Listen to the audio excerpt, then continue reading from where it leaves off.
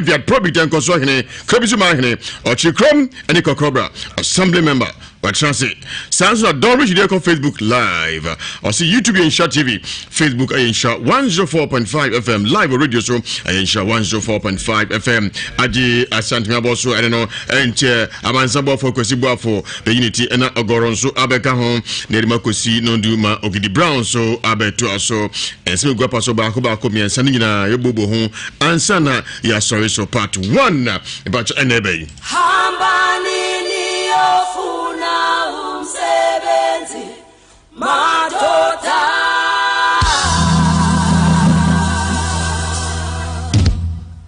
hambani ni ofuna umsebenzi madoda Kadagum, Natita Danko, my ears are open to listen to your headphones. Teacher Adanko, a criminal so 8 years, Ewiase Mu Nsem na o trading. I don't tell me more kwaba. But it's saying, Christo Adam. So, here, Christo Adam. Mamma show Facebook and YouTube, Yamon Fanchain. If you are a soon Nsem, I say Kato Manim, Sans on a Monteso, I begin Hofel, Tessefa, Tessa Catherine, Tia Munya, Emu, Gigi, and the Abutre, Yamutaka, Sani, Obey Dame, Mukatani, my dame, Pacho, Emunyapa, and say, I didn't get soon Suma, say Catherine on the Montesua. I feel Marco Trechino, in Tiabesha. But what if you say? Pacho mo 26 years. In fear adununcia. Me pacho. Ukrom he. Me pacho me freemanso. Aduma be na ye. Me pacho me galamse. Uma metiase. Me pacho ai. Papa nso e. Me pacho me papa free mo. Enu mo ye say. Me pacho ye nso. E ma se na me ma say. E ma miensa e me ma enan. Yo, juma di atu ni Ewiase Mu Nsem e ade ebo a. Me pacho ai. Bujidi. Me pacho. Sa de san ya muta akotie o fecho ne kidi munyum. Esi ase munyum muta Ewiase Mu Nsem o adan. Me pacho e hia pa eboa. Sa me pacho ai. Me dase. Na we nyantu horo na ni so be ha. Me pacho debi. Wa na nso da eda. Me pacho ai ofa. Ena nyime Ewiase ma nyina etio kasa. Me pacho be mfika kreni na me so da yese me gyansu ano na Kochi ka krami. Relax na kasa kochi. Isu for me microphone why? Mitio. Me pacho be mfika kreni na me da so da yese me gyansu bi ano na da ye me hu se oba kokko bi gina manim kra ekuta no na mema mienu nso eka ne ho na o hye mema ne se omomfa kra no mu ade ne wo kra no mu emma me na me nom omo forso me ade ade ne ma me nom me ne omo preso abet na ma ho di sha na omo de ade ne ma me na me nom ye enti me nom ye na mani su tete ma ade achie no na me yafunu ye me ya na me bo mi sister man na me ni mi sister ba ko na eche na me bo na man na o ka se mo ho mpae but still na ade na ekoso e ha me be 1 month time na me hu se me ready mo chance e hihye me like it is say they need maku asra me no eno na chi no meso da bia na obi ne me da meso da bia no obi ne me da sa edidi mo ama me be ye masem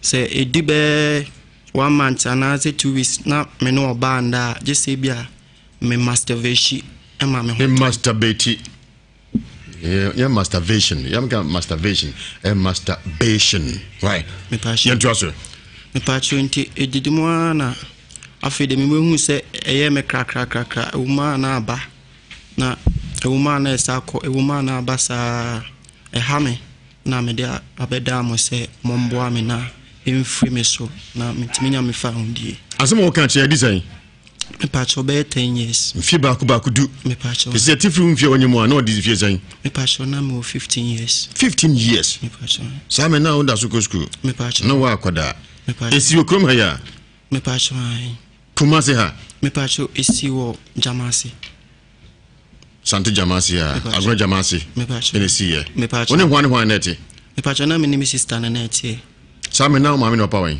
me pacho na me mama e wo north na me papa nso afrim pacho ti uti ho betra usita nchen me pacho oh Jamasi me pacho okay ti nchen na otra eco school ye bibia me pacho ai oh okay na sa de na sha say 15 years me pacho sa me na ni oba me pacho Debbie a sha say me pacho e ba prakope ana ko ibibi tanse manfo chemu a wona mi de hohum che se be ma se wuyi hu gua bonten dwara bonten sa ne mana sunsum ta ware wo sa ne mana o ye bi me pacho Debbie Onye mu bia. Me pacho ai. Na ojidi se frɛ he.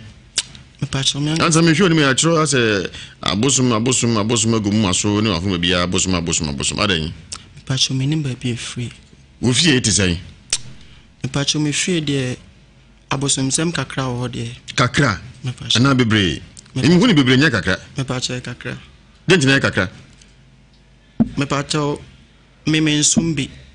Tina kakra no. Me pacho ai. Ho ne kwaje sa de no. Me pacho me ntime nkyere.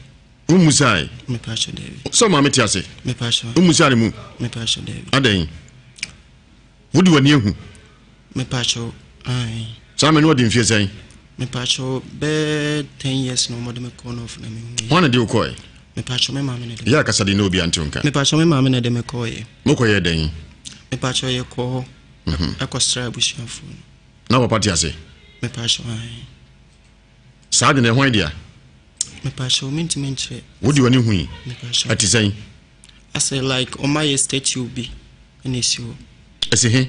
Me pacho isi efie. Efie mfimfie na papa dem nesi. Me pacho isi efie mfimfie. I say statue. Me pacho. E the powder go ho. Me pacho omode calabash kesi bi ena sina pampam. No gina ho. Me pacho. Oba na be ma. Me pacho ni modu no nye nipa modu. E dey. Ase ayese nkofie bi ena omode. Oman se kofie no. Na si wona e de kura esina pampam. Me pacho. Wa Mu Nsem. Me pacho David. Ye kase da so si fie ho. Me pacho. Ayi abusuan fie. Me pacho ai. Opa wi mfie se ni. Me pacho me papa we no be 10 years no. Ho na ye hojuma se o papa. Me pacho me papa kichwa na ye hoju. Papa enua. Me pacho. Oti ase. Me pacho ai. Na e ba na sa na wakọ busam. Odu mpani mfie so wakọ busam. Me pacho David. De aje we ya wonku ana se onuanum nyina ka ho. Me pacho me kwa na me face sa problem. Uma onuama no nka ho bi. Me pacho. O se ma na ye zan. Me pacho me mensa. Omu nyina ware. Me pacho. Onuamu din kom waka ho ha wa kire wo mo. Me pacho mo nim. Omu nka bibia se bisa e ha wo mo. Me pacho David. Me ma no so e. Me pacho mo nka. Ese wonku a. Me pacho. Obusa won so de ntra. Me pacho. Aba santi me nim ne me nyama ho kra because of say my basa wo kra ntime dwen ho na me che na me su. Ti se wo ye adwuma. Me pacho adwuma bi a me bia na ya dia from insam. O wo yire. Me pacho David. O wo mpena. Me pacho David. Ti na wo twinum se wanya oba wan ka tumi twon ko mempressai. Me pacho na wo twinum. Ai. Me pacho etime to so be 5 days. Anadwo na se awia. Time bia. Eba mu a se ko yesa de no. Me pacho. Ba na ho Joseph from. Me pacho. Adada na wo so no be kai. Me pacho men kai da ko. Na bosan. Me pacho na bo be 11:30 to 12. Yes, I could die in Mu Nsem Nsesitie. Me pacho. Now the honor so that no gensum. Me pacho. Ne ya raw hunina. Na me gina nsuo na no. Nsu na no na ojina. Me pacho. Ne ya raw hunina. Me pacho na yan raw me ho. Na o sha tare ben. Me pacho na me sha top and down. Ne ya tare ben. Kala it zen. Na a t-shirt white. Na down on so a tra black. Na ojina nsu na no. Me pacho. Nti edisima se na hu se sa ne man ekoso. Me pacho ade chi. Me ba. Ojina nsu na no. Me pacho. Oje ho na hu se nipa ne firi nsu mu ba ana so mo gina Me won pacho che. no mo gina ho. Onum ne gina nsu na No no. mo gina ona like me na me koto mo. Pacho. Omuli da no oba na se be ma. Me pacho no oba akoko. One be gina wanim. Me pacho. Ofiri nsu ne ba ana so no gina won che obi. No gina ehonum. Ti enseme no no ka o dai num. Me pacho wa mbusa me hwe asema o kan ne se monyere no na mo mfa de ne ma no no. Ti mema na yire o. Me pacho. Na kwa na omde ade ne mo anum o hwe mu na moja nsuo. Me pacho na liquid but na nsuo. Na nsuo black. Want me anyo ho. Me pacho. Omo ne ba wanum. Me pacho. Ti omde mo anum wiene nseme na omka kire o. Me pacho man ka hwe. Omo yirai ana omo ti sunsun mu koy. We no mo da omo ho no mo fa nsuo na no. Ti anche na mani so tete me. Ebre oni so ti o de na ye o. Pacho me yemo hye me. Obo mpaye. Me pacho. Asore be na okọ. Me pacho dan time no na me nkwa so na me ko Muslim. Sabe na o ye Muslim. Me pacho. Ti se wojai. Me passion. How cause or basis say? Me passion is here de me ko Methodist. It is because you can't just suffer. Baba home paye. Me passion. Nse me no catch you. Me passion on cash and change. Obi what me ka se me twam ko eno anu ma wie. Bi say si se me twam ko. Me passion there bi. Ti suffer ntimi anya ho bibia. Me passion mo catch and say mo mpaye. O ya confusion so. Me passion mo timi fasting. Wa ko malam bi ho. Me passion there bi. Akọ komfo ho. Me passion. Wa ko dunsini ho. Me passion there bi. So o se o ye shemni. Me passion. Isim bi wa ko isim ba bi akodagu no so hawi. Me passion there bi. Adan. Passion esa nti asa atome so. O ma men so nya ho bibia. Me passion there bi. O pa nua na ti sa de no a o se sim finfi ho ma esesie na de kra so ano. Me passion. Onko no honko bona manene ni wonkomo. Me passion ye papa no fi nti o ka bibia onti o. Adan. Me passion menim. Oni ni ntem ti sai. Me passion ye ni ntem de me ni ntem de me ni problem bia. Na de na opampa museko. Me passion me ntem nchire. Bako jatu a papa de no. Me passion. O ma men so nya ho bibia. Me passion. Ah, unya manum na o ma ware mu nche dan koye. Passion say. Unya manum aware nche dan koye. Me passion mo ina aware. But aware ni mu nsem gum. Me passion. Amu face problem is sa ti se de wo face. Me passion there bi. What was on ye? Me passion. Okay, Keviat fa ayi nka boba ko twam na afi nto ankomo no sofu Joshua ha ensem obada go no so kosi bu afọ mansan bafo nso wura ha na oba de grand de je grem you be free ba Ewiase mu amansan bu afọ kosi bu afọ yeah abranti megina anye they go ni panche don't do it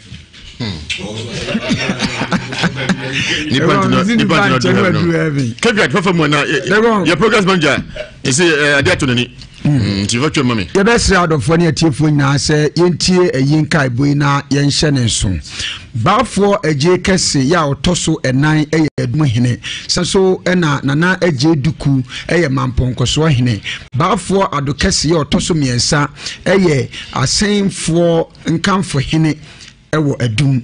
Sanso ena chiame nana akwasi yeboa ono so ewa dum abusuapanyi Kwame Jan ena afei maame comfort free bedu oyenua o stadium sanso ena Madam Agnes Amankwa Boshen ena owo ya odini juma emabidin ena edidi suei Felicia Boaten akua free wo Kumasi dwakesem sanso ena Mercy Boaten oya de pamni wo Kumasi Anthony Boaten dodo na asa omrane Kwame Sapon wona oda SK Lotteries ano sanso ena wankasa udi ujuma oye businessman Kumasi Isaac Boaten wa Canada brochimemu besremu samna me no kasa yi eya ensinum bi so din ena edidi suei Mr Maxwell Osei Ado enkane na udi ujuma KMA sanso ena Mr Usu Ajeman Goodness Service ya Kumasi Jennifer Ameya uye dwadini Alice Afra Tema ena udi ujuma eni abusuanka ye nyina de ayewo no ya na ese omanfo se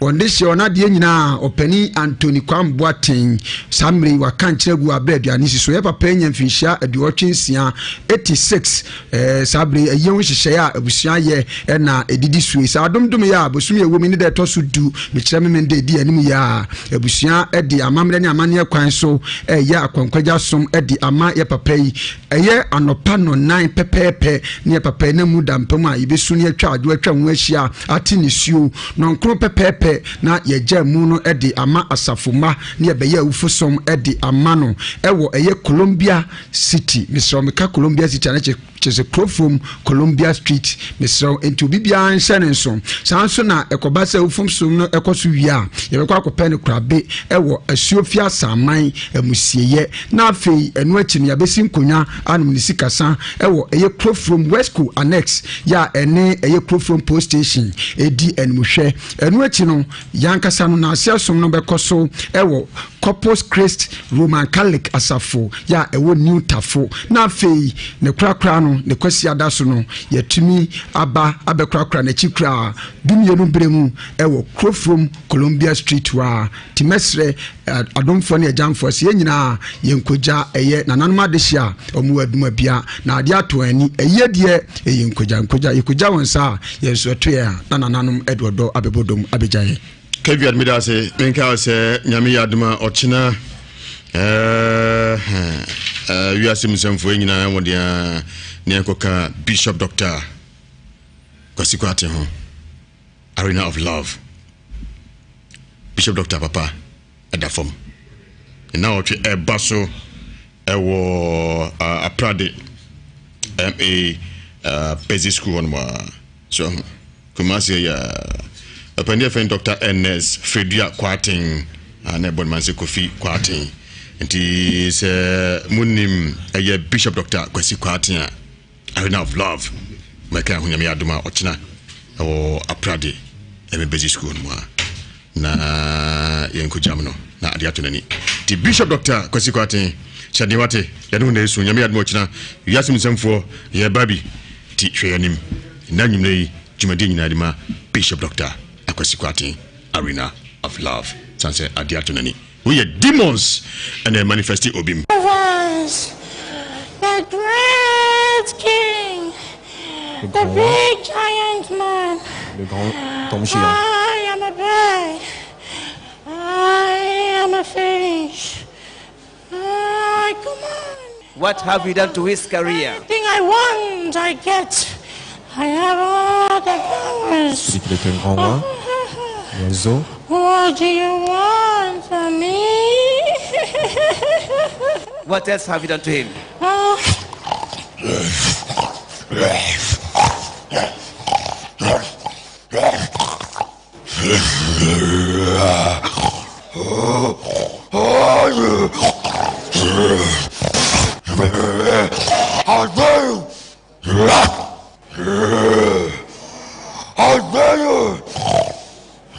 Speak! You know who I am.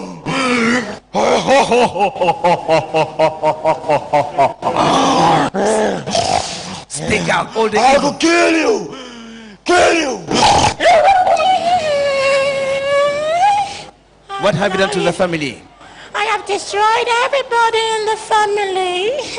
How did you destroy them? Osi masay ubia wa busuanum masay ubia we demons ni baba akope demons be say 1,000 in the wonum we ba na we ko e awre hosem e ma ne mema akokwa ne mruwa akora ne mpani bibiri na honmo mo sa ha no nenso ogefo ne hwan ise wona anim di e ho hu ne betumi ati omo odifo Joshua e betra na fe wada go no so nsemi e fi na busuam na se free mountain so sanse wo bre wo so dan no giransu ano e t-shirt white and trousers amana gina ma ne mema oba no hye omo se munye no de okura mu mfama no mfa no ne ma ne nom ye onu wiye no osori ye no ho nto no kura be si ne ohwa ne ma asema banimu twene be masa na juma sen bibia a transmogrify ya dia anotin abejafo mramu e na omo wia maka odifo twehwa so kwasi bwafo ne samu akwaba de ba me jesu mitio boko de ne grogram I hope say if you boko bibia kwaso nyame adom somo fiadwo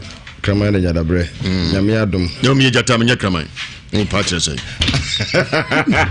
ni jata ni sani e kano ye gata ese asomru fiadwo ama kraman jada ntimi kraman janso pedabla bineza wate fanko enyamadwen enyamadwen fanko bineza so pambo nyawe chese mi kraman Bwafo jese mi kraman eno za no bwafo jese mi kraman what say kakum ye jini gogo no akwasi bwafo what say kakum no ye wa akwasi bwafo yi wa de gogo kwa mi gogo mi kraman sakara te uti asomru fiadwo bwafo mi kraman ama kraman ne se ne kano asomru fiadwo dia tanzu nya da bre jata na asomru fiemu bwafo mi kraman the audacity of you no na mo me kraman so no bu sabe no ebeni me busie usi o asomru fiadwo me busi ana me mato ato am o kraman chese me kraman kwazi bwafo soro ko mayo bwafo soro ko ai me dase bwafo yem fanzi ai kebiat the one the atene say akwasi bwafo wa just smart say kraman nya da bre dia ani jata nya da bre me kraman dia ko ai the one you know dia wa Abranti Asunda. Midifo. The one here right. Midifo. Oh yeah right. Ever who make us Midifo akachama. Oh, what the from Claw? What the for Claw Asemka? What the for Claw Asemka? Maybe on to sort of why. So Ogora Mpacho. Ogora Mpacho chance. And the money benya sempa. Oh yeah bema. No cray. Ebe ye bube. Eti kasa yeti ye wakasa kwa. Ana ewo ebe won. Eti se nipa be obetima ka asem a ontimi ka asem nya na obetima ka asem media. Agina se we ege on ma we. Ana de ka. Una ka wasem. Wa ka wata se aso waje. No ana de to aso. We na pani bia akobika ba bosem. Ana so pe 10 series. Kama ka so microphone. 10 series, upper 10 series, and also there be telling me man, 7 series was I just want to send up a person. I tested any so, or then 12 minutes was when he was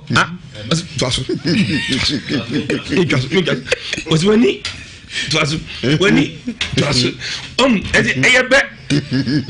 Yeah, and then the one man, and your cousin, a year strunko. Hey, what they are to us, what? I got about to know. Oh. I'm about to anybody. Also about to go. And where there's only when you could do me. Sorry, yeah, sorry, I brought the issue. I'm also about to know. Oh, and I send the credit. And sorry, I send the question on my major party. Not remember for your own. Would it be to us? What I say? Would it be to us?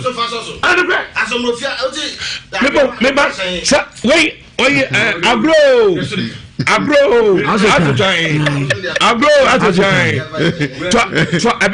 Mugu, be a trust. Trabano, mommy. Go. Only that actually was in artificial pedia. Yes, I know. Was it come for money?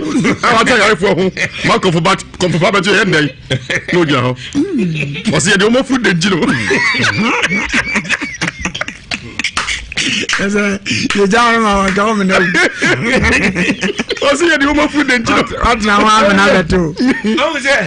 Oh, Yakasani, Yasakasanama, and Docas will be crying. And Tanya God bless us here. And the Dika Abranti, as some no working. Sabia Kusabian. We are better and home fool. Oh, one munyam into a bad band of a castle or penak winyan. Yo when you may be a 1 year casino on the Bible on one.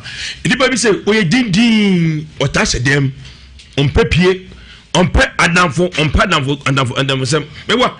Then I said them. Send the person no 1 time man, who just got my draw. Send the person with the bonny and 1 minute home. What they can't do with them check. Obi or Yakasa or Pecasa or Pierre won't take us on. Say Mihana or catch a downfall. Only be dim come. But say the person won't come in Chirobi. Anything so all being a no culture or bass and a pen. Anything. One country or bass weapon. And you mean one or no banana one or ban or penalty minka. But one or Zacobon, no copreno, or Cosuni fee, no aside open shoe, Minko zoom now. Or we got pen now pet and go food. It a yes, and the baby says, and the power sim. You baby. It is said the power saying, and Sunday go make us be free mono. The media can their man, opposite dreams on Pierre Bontin on your father when you grow. Or Pierre Bontin father when you grow. So father for the diagram, or back can so much lump of four.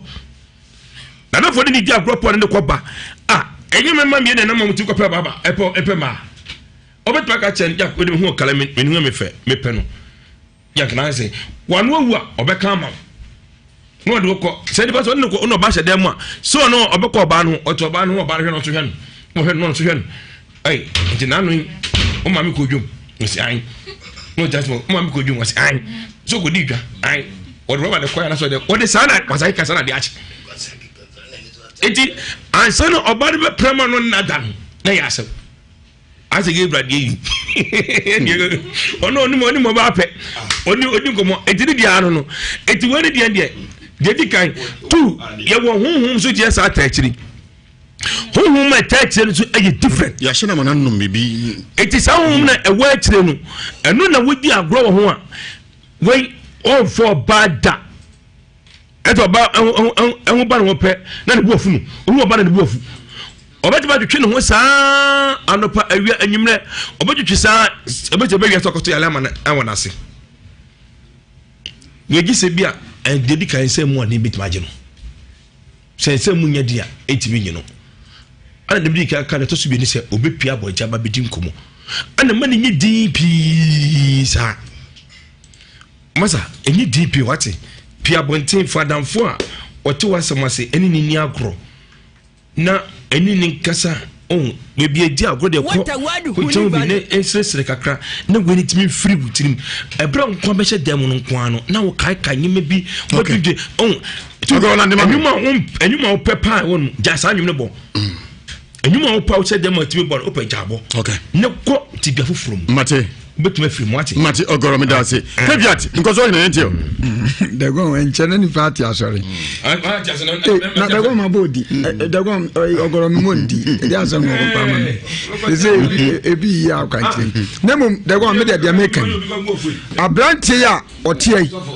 watimi asondaye ama ababa akoko bi emrantie mienu gina ne nchen be kumfa ahye na mananum kuramu nsu a onum wie ye no chese onu ate no yidiem se ne yidiem ohwe no akwa hu hiehiem pa didimu a eja ne masem so hu e masem ni nyina no ne nyini se otu anamo so beba ne je se nke masem ne de nko befa nsa mebo ne mo beduru se akodu pampanso se oni sika timi kofa ma nemum wa mpema na wonu atimi twetwe ne ho a na ne ho asane no e ba sa dia no ha ni nyina to atwa na ne ho ator form afa nu aduru a na je se ode keka nyamu no nko ade anka ne yeni asem nemum e ba sa je se otwetwe ho no ode samna twetwe ho sa fe nu abetra na de go me de mekani abusua wodam no sunsun bitim sanya bosuma metimi akase ebeya busuan konua ebeya numi bi na da busuan ada na busuan pa ba 300 wo wote wonkwa na busuan ho efe wonkwa na num nyansa wonkwa na wosika ho no beso tanso dagon me kazi sudia se enam na ante no na adwe so obekọ praise obekọ Anglican obekọ Jehovah Witness obekọ assembly sa no ai ne ho se jamo no awurade se na obi awa busuan Uma ne Bible pe de go mi ma branche bia o yes o fa awurade bu tensemunu na odi amro badwumade nya na aka ho bubu kwafom poma tete amanfo net o hu awurade 3 days ba de go se me metie akro be preach tia me wo se me mu ana to microphone me so bo so me so ni menyes kana me se twema bo so me so o be kan fif me se twema bo so me so de go masemani o se ase fi lecture ba akoso e ma semi manya ya muamu o office the whole day a mass and kwano kan o jale trane dan achi next day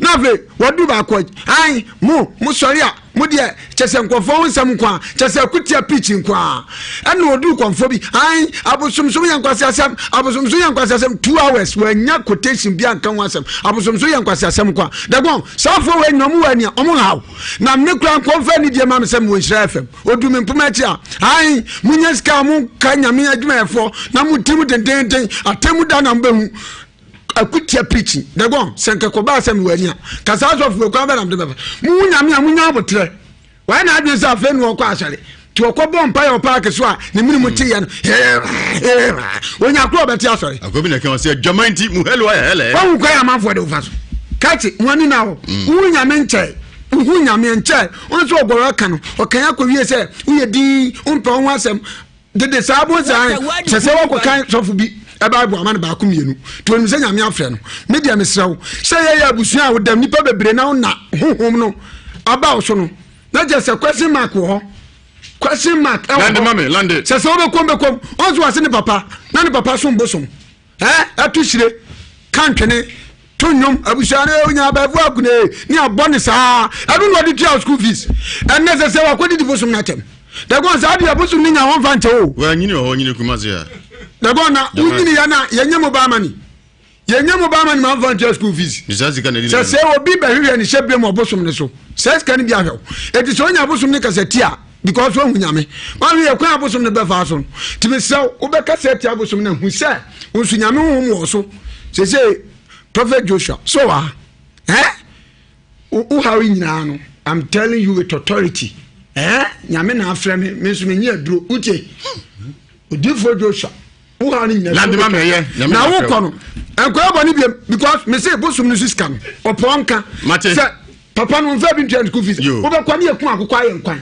ye kunu bosum so ana papa be tutu ku de nam dia akokɔ nkwan ku kwadi de bosum na ta da go sa de on van chawo me da se Kevin probably to so he na atene nka no kwa me gonga huna mane afei na the controversial kosibuafo mansambuafo bregum na one ni nyiri watwa bomye ya se man ka me microphone mane nkasa nenso bende ni nyira djuma nsanete Mastercard Foundation si enka nche say COVID-19 edia him to obi anya hweye mpanifo guso eda go no so se be ya no du ebi na enya wu ebia nenso ekwan we ne fa so abetia boy ne abusu nyina ho ban ene se be horo nsa bra no nsu atini ko nya se nsu egu adim na de horo nsa ohuru nya nsu ntini ko no sanitize kama no show nose mask uko dwabo a esamodo timuntem se de be ya onso na busua munya COVID-19 bi sanka boy insure 104.5 FM and the Mastercard Foundation atu kese de be won to bia enhye so akosi buafo ni tio kwame yankoi God bless you. God bless I grad. The assembly fi. Ase adua ayi mankani ewo ayi bottom. Kwame. Na hu tami ewu. Tami ewu be ko fi tami ewu. So head that tami ewu. Ala nko bafo. Kwame. Ade ba ko ewo mu nyina ne se wo. Ewiase na ewo no. Nyankopon bo wiase no tumi ebi de bi achi. Se yesu tin seteta se de otaka no. Nko yitete ye yabi abantie no ene ye kristofo no bia ba no se be ye sha ase nketenkete bi o na amfisha unyini ya no atobo problem abantie ne fam nyina fa be meka so no na ye uka ho bi ofa wan kasa wa na ko frefre problem ni de ma ho because umfinu ba bia ana ba bia unriye no ye nkasa ntia obi ane ne gidie but ade huni se o benjamin so mu fufura se adom ne ba fufura wa hwe a se be unso ba bi crash mini skirt kra no na mabonti abetete ntasuogu ka tama me kwa kra fufura na preaching bi am kotia na no hye minim se debre ade chi ya temu da kra ba kwa me unso ba bi a hye mini skirt ya na me tete ntasuogu enso nei e mini skirt se obi a so emefe kwa me problem ni nyina ne se yenu abema no uhwe enema o ka nyina na otum se enema ekoso na brabom enema bi koso ono ankasa obre ohuna mane ohia gifo enti sede na no osofu Joshua te yi oha ibeje mu de man se na ho den ni tumi owo no on fa mo yenu because we ni hiansa motin anyesa kwame matwam fo no de je bibia na etwam o ye woni bebu ho no ma ehia se be ensa edin matwam Yesu Kristo kra no odu ba bia wo se nipa ne yare wo sa chance madam ana ebra ko Jordan nu na ko huru ani so ko na ko huru ani so Yesu sa obi yare obi sa so hu na de o se mi hu ade mi hu nipa se nnua sena kwanchire yese ni bebu on ma nye matwam uko di matwam na masa spirit ni beku young boy oba kura hompe anka nice guy tuntum yi tuntum se broni ana ka de tuntum se yo anka ka se ka gay kroti anka owu ama but hompe ye de cha kura hompe enti me de beka se yenje mass of Joshua kwame na yenhwe se ampampa se de wo fam no enfa ne free e be a problem no wo no ya so ano nati enti na yenje mass of Joshua men karkese all right me da se amansa bofo kwesibu afo brekum nam 1 na wote ne kana wote Ewiase Mu Nsem ade asantan boso insha 104.5 FM me ka se God bless doctor ede minim se man kanini aduanu I bottom dia min to minche kwame mahusen show bi si ha ele unim ne kon ho no manwumre okoye den na me koje aduro me kodure no say na no the word by wo na wo say wo we the natural war to pay but then so the more den nti na we say ya apetesi tiende odia Fawadi right. Dabi na no so de wo ba oji Olman fawadi ene de odi apressure ba fawadi enza wono hi advert bia organ hands to sin bia fawadi right. God bless ya odia God bless na boom nyame adom nyame so ene ma gutie busu do so ba buburja yene nyina anatomy na manzan ehu de ekozo jo sene de bia na ye no ya da nyame ase sene ne so nyame de na wotwe aka ye ho na God bless the be fidi so a ye kire nyoma we problem we ekoso de bia me ka me se ade nyame wahyehyɛ ama wonipa na wahyehyɛ de enima on emfa na enye de na enye ye ho ye sayare bibribe se bibia atwa wo aye kro bibia atwa na me be kire pompobone bowa emfa nkotini nya ba bia me kire ade bi wo ha just edina me di kontomro ya ba no me kire wo na wo ye badwen ba na wafa na de abontoma no emfa nkotini nkotua sika me enyu enti se wonim se sa ade we bi ebi ye wonu abi a fa pen na tro ana record fa to emfa nkini mo bi nya wo ye number edidi dwuma ne 0243 64 1860 027777 nkwan ya wodo miensa 444 no so ya wodo miensa na wodo 34 aka ho ya wo ba kwa aka wo 050 88 50 293 pato yesa yade wodi akini aye wo so asem ya du sika aye wazan me se ka obi abekọ no ho obemu woduro bia na watwi 7 days na hu science wo biem me se wo ye wazan Ghana yesa momani do ye ka haban a haban ye kasa ye ti na mechi on haban ni bi no owa akwala no na pampam hume twe an we ye fe ne tame a obewu utimi de hye ba bia tame ewu uti tame ewu na mekura meri bi owe anase untimi nwa wo yama akwala no moma so anana pampam ne hume no tame ewu we o ya na wo de aso akwala na fa bi ya ne momam ebekọ wa akwala na akwala no hume a mesin fa akwala nkotimi amakura ne bre kura nsan kofa ya lebi hanu enti tena sene wo se yade a wodi akina ye wo so asem se asma haw osa haw oba pampan wo wase wodi yade na akina me peyale anu odin obabi yale twere fabra twere se me kan me sen krampan o tena dua so wo se no me kan krampan bom ade atebu taame awuni ni se nduane nya be kan bom ma wo no a way back ene kro no na me be kire pompobone ne ebo na wodi wuntumi nya me se ye number ne ye 0243 641 860 mame ye adwuma de bia gise kwasiara de ye adwuma mema sempa de mepo bi oso anu mema dru ana me se kan bi so obi obema oduo na wotwe hu sisan e bia nsi obiem o se how hu se wo pampam hume obema wo kasego obi so anu pampam bon ana se bi free wonum nyina ba abontin wabo wasan de akina ye oso asemfa bla bedan kaka jama wo morani ntimi mfu bra me mo do nenko akre se da wo nufu se da wa beti se da ho baabi awe back ebeko ena me di ni hu aba onze koko bebrebe nkai koko me di biaba me che oni hu no we enuane we nyanya na menya abebie be ba beche abebie ade ye me sitete ho nyoma na God bless oba ye benya ta ma kire wo nuane kontomre ne me beche oni apeteshi onze me di apeteshi aba apeteshi ni Raj King oni ma bebie me da se Raj King ma bebie do you know abebie oni wa de kro so Raj oni ma bebie pompo boni bo minim enfa nkom ye operation me be kire wo tin kontomre we fresh wine na wutini sei na wape apotoriwa na watwia manafe efi wi a na wahwia petechi no duduo bi enya wo ye den utimenom yam wi a na de petechi kakra gum no mfa gina wo mininum ma bi nko yam kakra endi 30 minutes ebe pipe pompo na mana ba bontin life mesin kontomre me pon na afrem ya memfiu jiso oba ye ho mesin kontomre enya de ya noa fresh one tina me de aban fresh one ko Facebook ani na ho fresh one kontomre fresh utwi na potorium manefia na wo de apetashi kakra gum fansi omfra fa apetashi kakra gum na no mane nko yam dinamu abo se be kakra be start se eyi pompo na ewum na eye kro dia tea bread na ye ton na isamo hu fitaa no aye pompo ne ntime na wa pengo na wo dia bom wo de yeso ebe widwini nyina pia ba abontin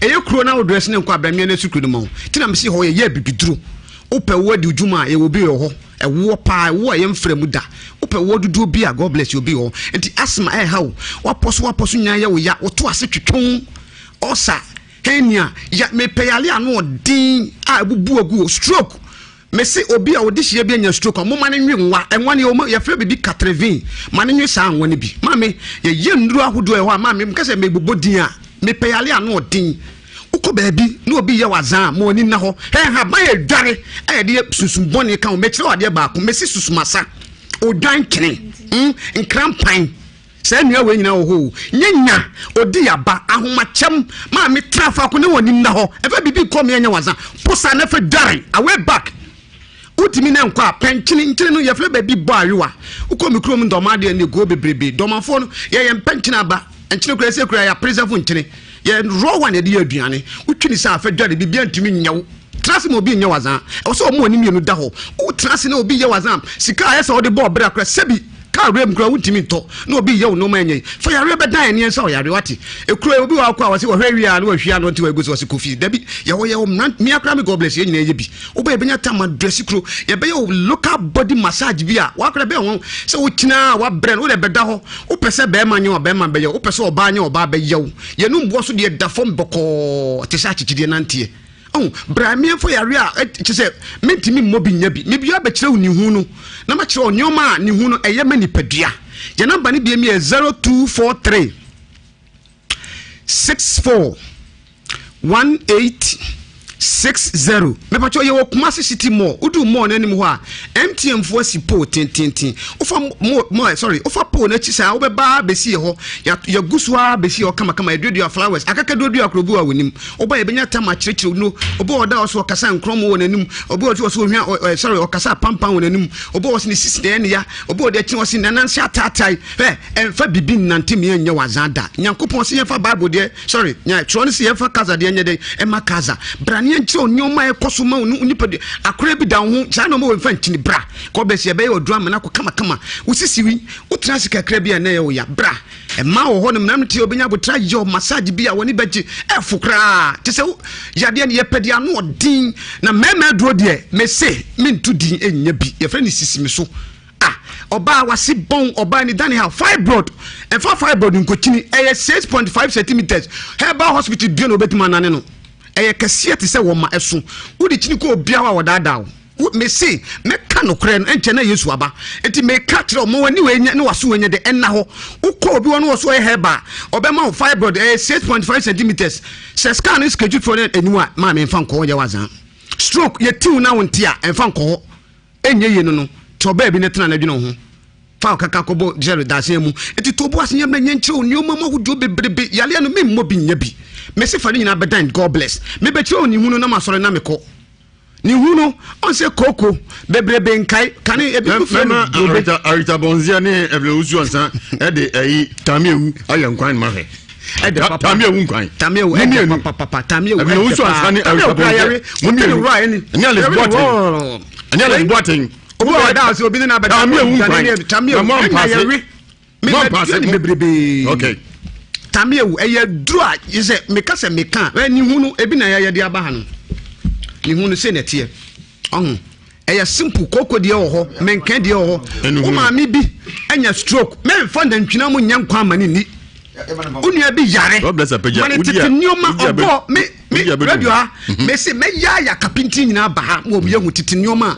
kan titi nioma ne ye nananom ya na ene yesi ye mpeno oba mi wo bebrebe di bo onyo zam di bi ba ma hata abebie manya abotra pa abebie guo me chiro abebie ade ye mani pedua so ti ase titi nioma ne ye no me obi wa wase me de ya de akina sesenhu se ukọ baabi na ni pane ye wazan e wo so mo ani we ye den e da ho Ghana ye bread do ye be trem na ntene maba wo mpeso musua bibiduro ye mfa bro ne nko ye be sua last week me kan say odi hie bi nya accident ne bia odi chichina wo ha ho pe first hour ina first hour no asesa abo na gum obunu ana ba bia ka na de wapim na ba bia de wapim no unya abotre ahiti abo ne kakra ba de gu first hour na de nkuto kakra ka ho nya abotre fa pimpim ba bia mogina da no wo ho a way back ne nyina ne ko unya sa atibudo je god bless ye be kire onyoma me say o de me be nya botra sesan haban abegu ya kire onyoma ma me yi oba hu se wo de hye no kire bre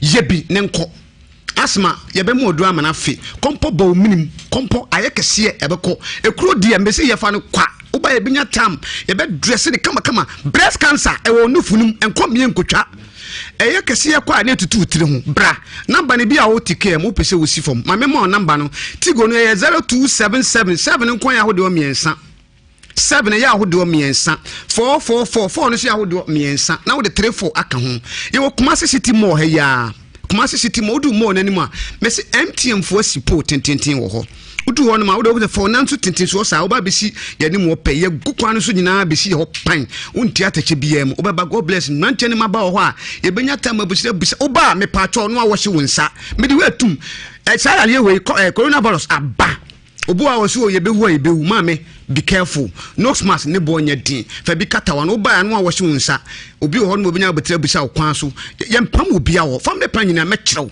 okay mame ye namba no me se bra ne nhwew bia de me mo ye de bi nya bi fa ni nyina bra me se onu aduro na watwe ne sesan bi ama me se nya de enkoho biem ni hunu na makyerɛw no eye koko usisi ni koko kakra we ye de momone kama na aye momone ye opa momone different bebe ye wi ane anoa wi a watwe mako kakra ye ho ye mpe spices to ba ye betro tete nyoma onya abotra noa wo de momone bi atwum ohwe nwa guso udi we a be den maame wa yale beden we ade asa obi kika kosua ne nnuane bi abom wo fo ayere tan bramia modu nani nantwe ne kwa abonten ti God bless ye sorry dudu akonya ba ko phone transfer nche ye number ne ye 0243 64 18 60 050 88 50 293 W because of the bubble near because come about W be near Bobo the whole W is recruit. Okay. After Mitra Kumasi ahemfo ene panimfo nyina me mo hini bia because me papa nam dos ya me hye obi bia dasene ya besa de abebia ba ne akire mu nyoma bi ne haban bia odi dwale a ma me emfa nsusuanso bia nye de emrew ya me hye obi biara Onsha also Dr. God bless ena oten nkana mami be ka kire se ono oya santini okowari angunani be ma no na obako be se ene ase num be ma no film no abusuafo agafuna bono so asema ya bobo hu a ya bo nan eko angunafo hene ho togwiga maufia mefuga himfini ni kokasa yo frɛ abusuani mo transe sisi bia se nkomonhwe nanka busumi etwa mu nkomonsie funu no aba no hwe ya be ma enua be ma enso bambi sene oba no manso mo se tie ni nti nya dia beka ho sie funu no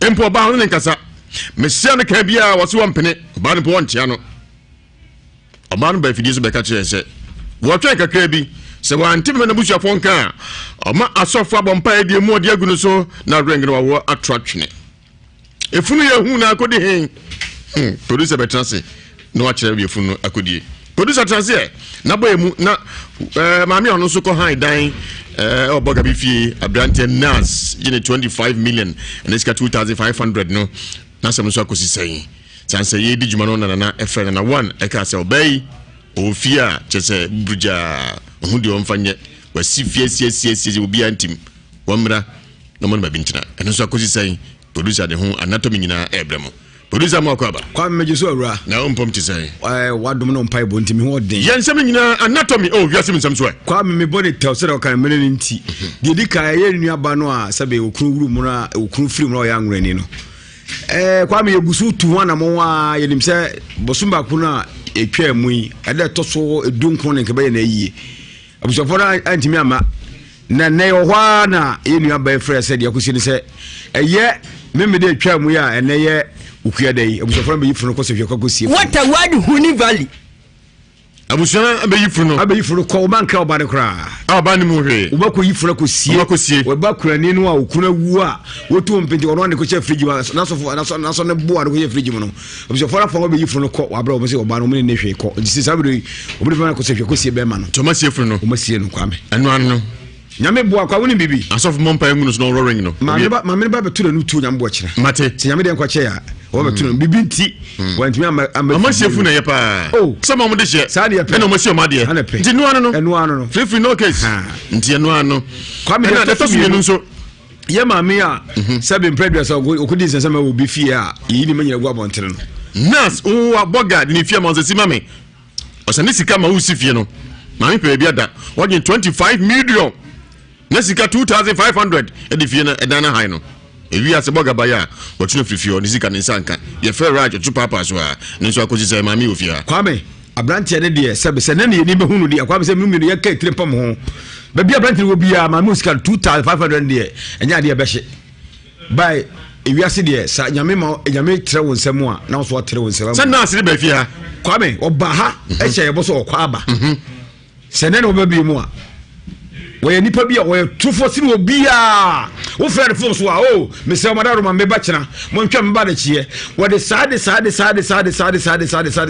mami se be mpredua sa so odumfo bia da roma kama me se be kuni oni ba bi da Kwame mami awrade adom nana one nana support kuma buonkrom afranjo buonkom new site mami ene wadaro ma ne wo mpai bo ne ho de odwuma panti nyame kan na yakoma se wakoche ne se fimua mami ngotrem dope bia wo fanye na kwam de ko yɛ nyana se sebe mpredus mami na woni ne da de ke otwa nyana se sebe mami wa busua na che bibi ko to market twanfo ne se ile di ntimi nyimfo no ntimi nyi bibi ko to ntimi nyi se ya bibi ko to mami ya kwam kire beto aso betwa wo bia hu mate bibi ko to mami ofie ho a woni ne busua ne bia na sapo na aye ne abo ne ben se mami fa da busua fo mra na wo hu na busua fo ne fie no won fa won tena huni valley confirm se tambia on waka so betu bia na watu akọ nti ebo na o share wadi so Kwame nyame ene Michael ni makọ fie no Kwame na one ye mo adwo na nwumre wa de Nyankopɔn Nhyira nti oso mfa busuamra no Kwame nyo adwuma pa nka onya nka adwuma na onkotem free wadwuma pa wo ye no ye nyina adwuma pa wo kan wo bi ye nyina adwuma pa ye no ene masa ba we aso a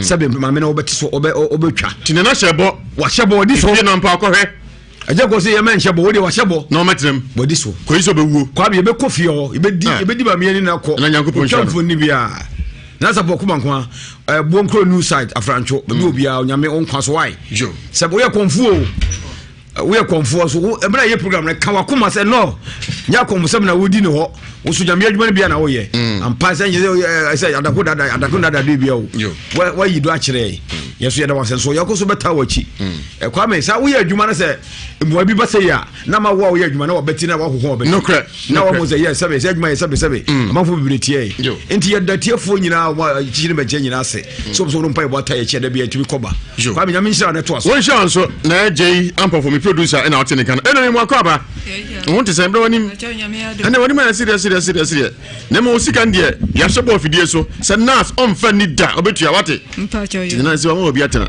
o se tremu a ko se ba bre se me komi krom ana ze gura de ma bre manyame dan se tremu a se na ka che na one de me kan se me da as da edi kan da e ko manyankopon de to su mi no koma mo me di ma sambe da mo antuma ntwini ohumbobro timumu mutie mesofre enamo so na na se ojemi enememba de mekana se rade ndamo asibebre de mo furu me hu biara Nyankopɔn sama nan mu amen ana nto aseda etoso me no koma na no nsan se Nyankopɔn honhom tinu mu anya nipa nyina sikafo bebre ti kuroma mekan ya kanu kuma ana o se membra betinem sana irade hwehwe Nyankopɔn Nhyira na no o ma no kwa ahwande ne wo mu amen o ma no ndwuma enko ne mebre amen amando ye no entina ne muda amen timida munyina ase edate fo nyina ase nyame Nhyira obi a ento obi ankom ama obi ahwande a nkon wo bebre yi yare ne amane firi obi aso efiri mpenifo kwose kuto mu nyina so edamose Nyankopɔn Nhyira so ade se wo anum se oba ha no da bi nyame ya de ntie mfa na ase ma no enti sorry nefa osibo kese sorry osibo kese ekosia Yesu ate so fu bia ne nakoda kenkan bible kenkan ya so ode osibo kese ekosia Yesu ose kenkan ye hwene ye osibo oso ode osibo kese ti fa osibo kese ekosia Yesu ate yami aya de do se ya ne pe no osofu Joshua Hebetrase na brante na sam no wadago no so ahudie fe ne no so ya so ano sofu Joshua be dia we na me de mana kwa ba I said na kufa be twema ko nkran no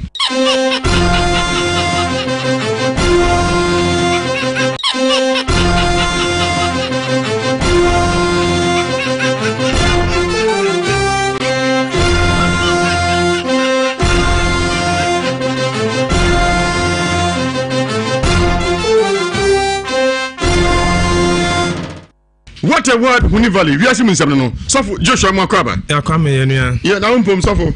Oh nyame adom ya tia se. Jeda obo ade na se. Abrante nsem what ye di. Woye anatomy huhum se na hu no. Ya ogusu kase na na me hwe ne ekoso. On abrante no. Ya obi e friend initiating. Say ye initiate obi.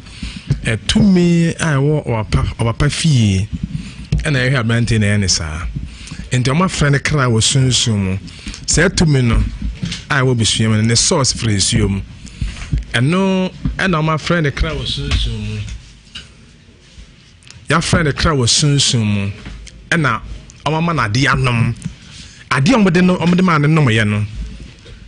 Oh, but tiny the man no me. Person or better as Abosman in this idea no. A bit me up on the dam. I will want this been a crack. Let me say, or by our cancer as much one. Oh, I can't say I'm not sure of Kwame. I catch us in this to me and I can't say about down for. I catch you. I catch me. I said, Bemoyat and Kitua.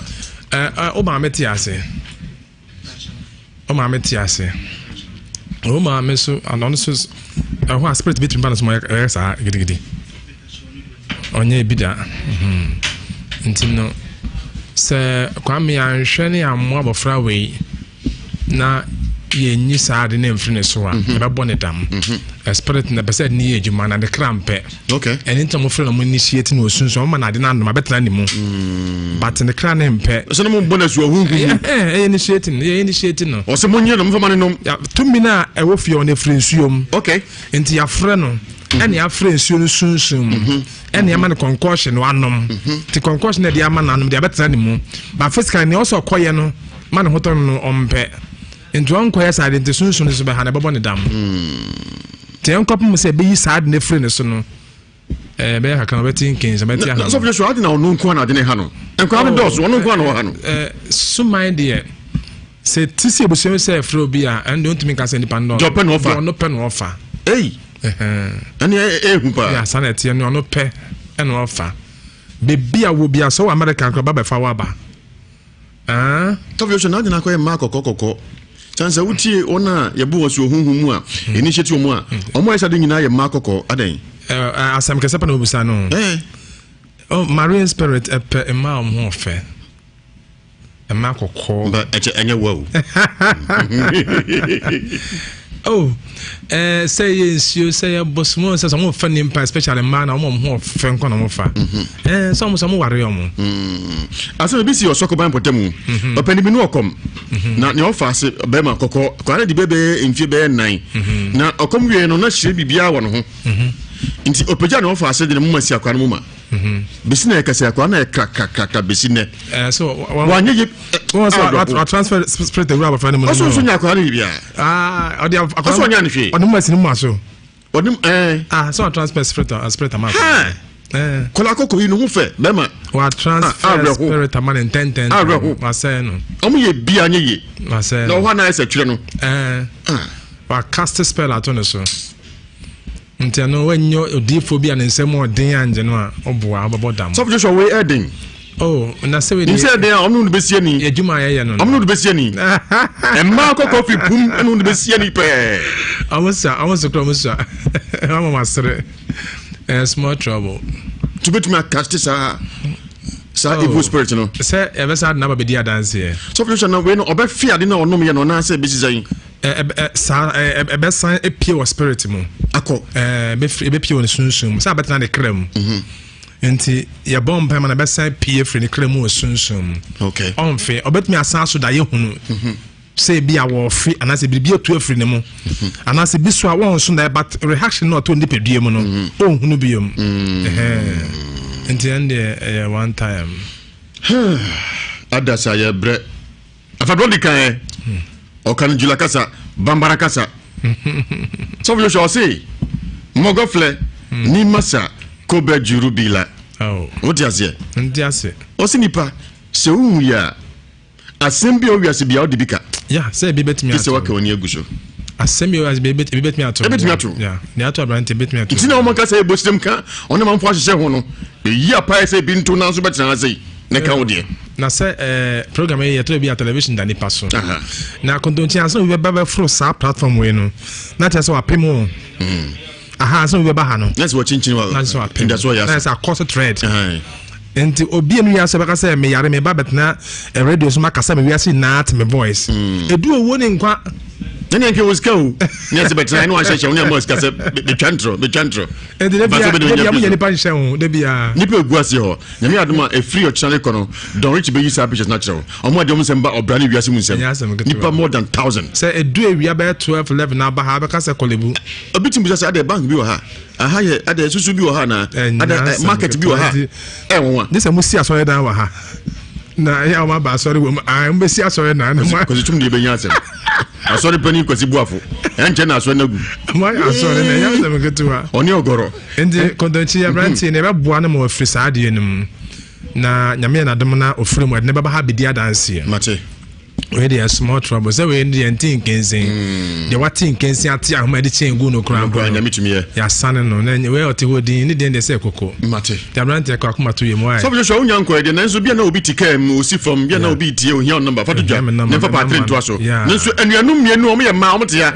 omo ho feyie ma kokko mienu na dey atu omo eche kuri yo number na 020 42 30 009 020 42 30 009 0540 44 70 00 0540 44 70 00 020 42 30 009 ochina na emergency council na baso watchma twede ochina ya word antino wo apesa oba ochina be hu me bia be hwehwemu de osunsun asem no sunsun yare ba ho bia na ochina na ochina na be hu yare bi ha be pie mu anyame na meso be gye sunsun ma dibere hia bia ochina pa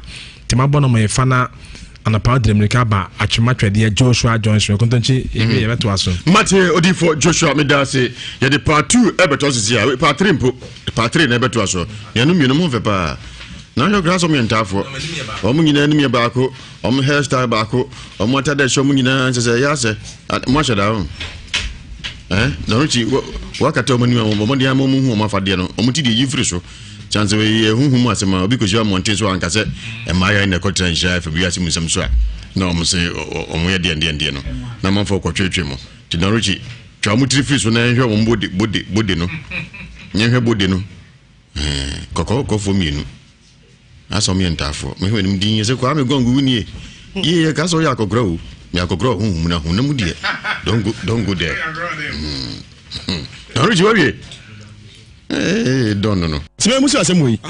Na ma me no eta de ne book ma say ipa chow na ma we chogo book no master. Enu nti na se Sima kasa gu microphone. Eti nya bo frɛ ene apɛ ma me no kra se me kasa minim number ba ko pesi a. Abrewa no na de ma. Abrewa hwan me twahwɛ number sɛ. Me se ko mu true. De wo so bebua no. Wo bua na sɛ ya me a. Ena me de me ya me. Sima obi me nya sa. Ata. Me ti fa ma me opening number na ma me number da. Ata me show. Ata me show. Ata. Ena me de tobi ma o ma. Ajabuka ribata eh. Ajamane de wo yojamanfo. Me ajabuka ribata me show. Me show. Ana wo security. Siman design wa ware. E ma ba ko 28. Uzu Chelsea ndimfanto no kwan so. Ko sam bi se me bacho. Empesi wo. Bre. Siman. Chief, mama kan. Siman. Dabi. Yes. Siman. E ma no do na ye ho de. E ma no. Ma ye bi ho de. Emusan. Ma ware be wo mama wa ya no ebi wo kofi ase wo ma nyina yesen wo mama ye ho ade meja ye aka ba ko pe no mo yesen wo nyina yesen wo mu nyina wa ye bi ho ade onye bi ho ade ono wo ma ye bi ho ade meja wo no me no mo no ye bi ho ade no onye bi ho ade se na ye ho ade se na onye ho ade ata me show tima me tio me chese wo ma me di ka wo eware ye ma sen ebe num de ma ye ho ade na be se na anya omo ho ade oh se no be sen na anya omo ho ade Siman omo mienu na me ye ho ade omo mienu ngo ata dono na mko boy na akọboy ko boku ntumpa di na mo ko bodo ni ntumpa ha na meka no Muko bodo no nkuntumpa.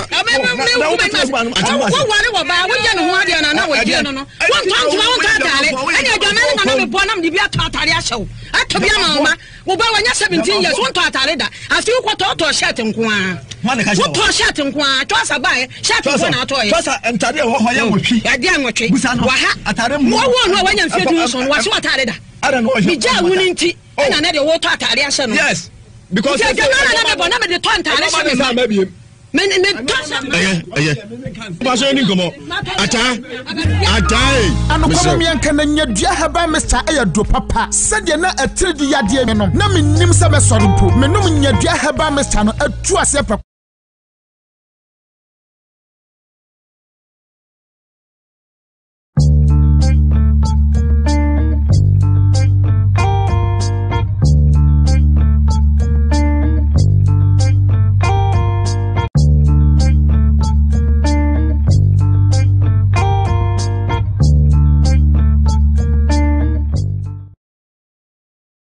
Da me catch us say a dear of return the top of the same one. No, Nhyira na mum or two passa entienne. So what sham or pramesua, Juahome, if we say ha, and you see a mamre any amania coso. Ensure 104.5 FM. Yatuni a mamre a quantre. Antonia, so pe a can for a mamre, abacosum and peninsum yet some padia. Hey, and also ba, nina a coup edigu a riem. What's on for? Kwame, Ejenim Boati, Chemichiwa, from in an hour quarter majo so, Mina brother swam, Minima Pan for Etransian, na Yaja, a pet a mamre, Nepumesibre. Kaise, Ecosia de Bia, and you read Nonsiana farm, Ecosinon son. So I came one, and you may pure Honma, about me a swaby. I'm not country, about Tassin, dear. Me pacho Papanso, me pacho me papa free and you know me saying, me pacho yenso, a mass and a member saying, and mammy and son, and Bema and I. You might actually Ewiase Mu Nsem a idea boy. Me pacho, Bujidi, me pacho. So, there's a Yamuta could you feature name Kiddy Munium. Is that a Muniamuti Ewiase Mu Nsem? What day? Me pacho, and we here pa a boy. Sir, me pacho, me does it. No way young to hold on so about. Me pacho debi. One nan soon that. Me pacho over. And then maybe a semina 8 Casa. Me pacho be mfika kreni na me so da say me jansu ano na Kochi ka krami. Relax na kasa kochi. Is for me microphone why?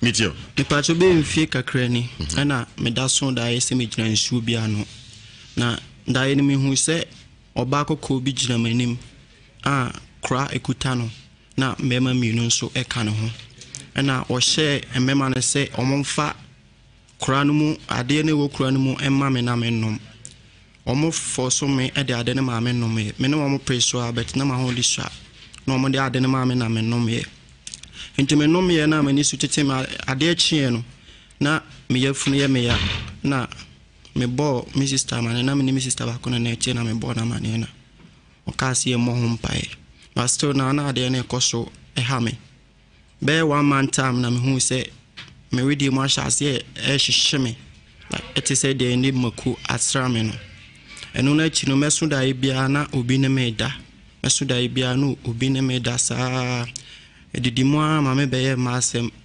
say edi be 1 month and say 2 weeks na me no oba nda just say bia me ho masturbate. Yeah, masturbation. Yeah, masturbation.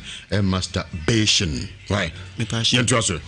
Me pacho nti edidimu na afede me hu se eye me kra ewuma na aba na ewuma na esako ewuma na aba sa eham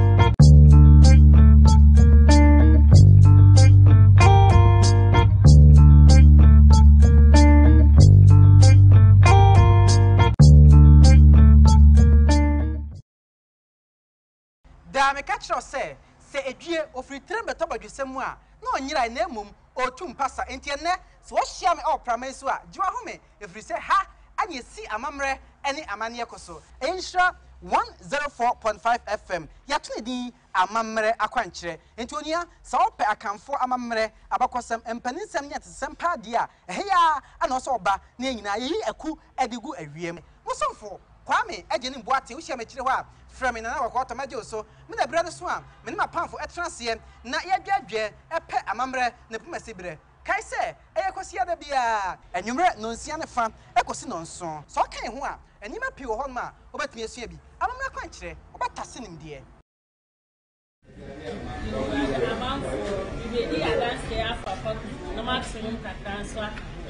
when you want to say,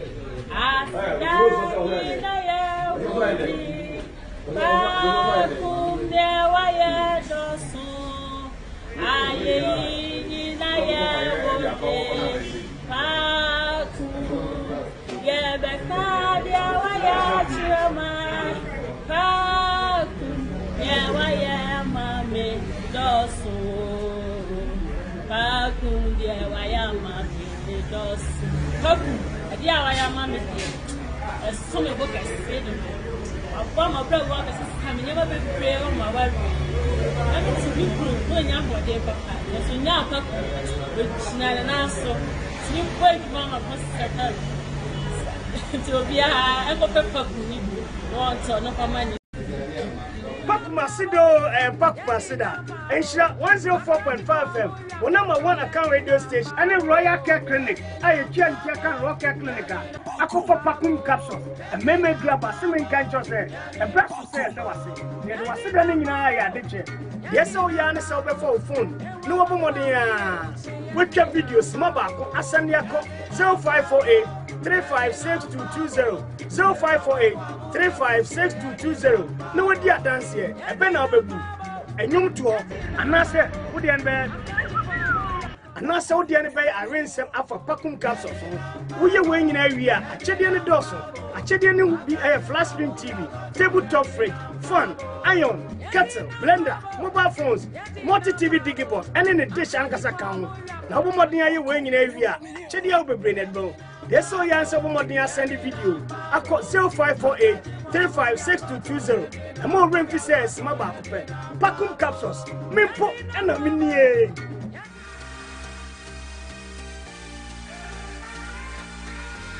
Ebusuafo Nhyira passport here on Nhyira 104.5 FM. So, the family Moses and Tribunefo obetuma from PJ Mose.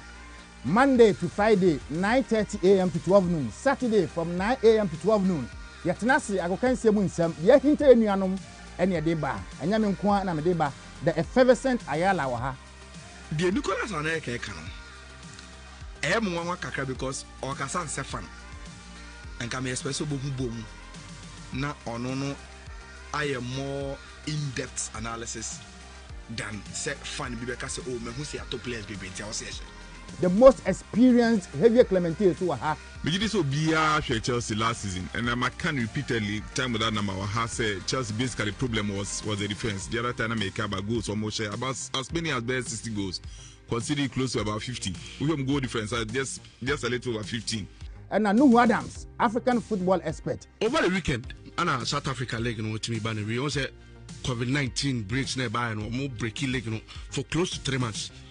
And almost a resume no na Kaizer Chiefs LED Mamelodi Sundowns 15 points and in 379 days and na Kaizer Chiefs are that role as leaders of South Africa League no eba man no dia Gabi Turam the foreigner. Well, okay, Nhyira 104.5 FM eso enie ebra so ye rem kakwa na fe ya konkrofa man so efisam so chanso and Richardo and to Ekramu. Health about management, and so it's me at say na Amuchia Ayakata, one so Amu manager and as agent, one on the Abrante Fence, Kofi Koji, not just one also Remo, and so about Ayakata. A Cobassa Opa who can see Mu Nsem, the Enkan Soda, and the Yakan so Kumabi, and I said the better church in 7 years.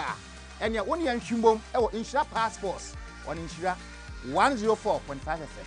Near for the best in sports in Nhyira.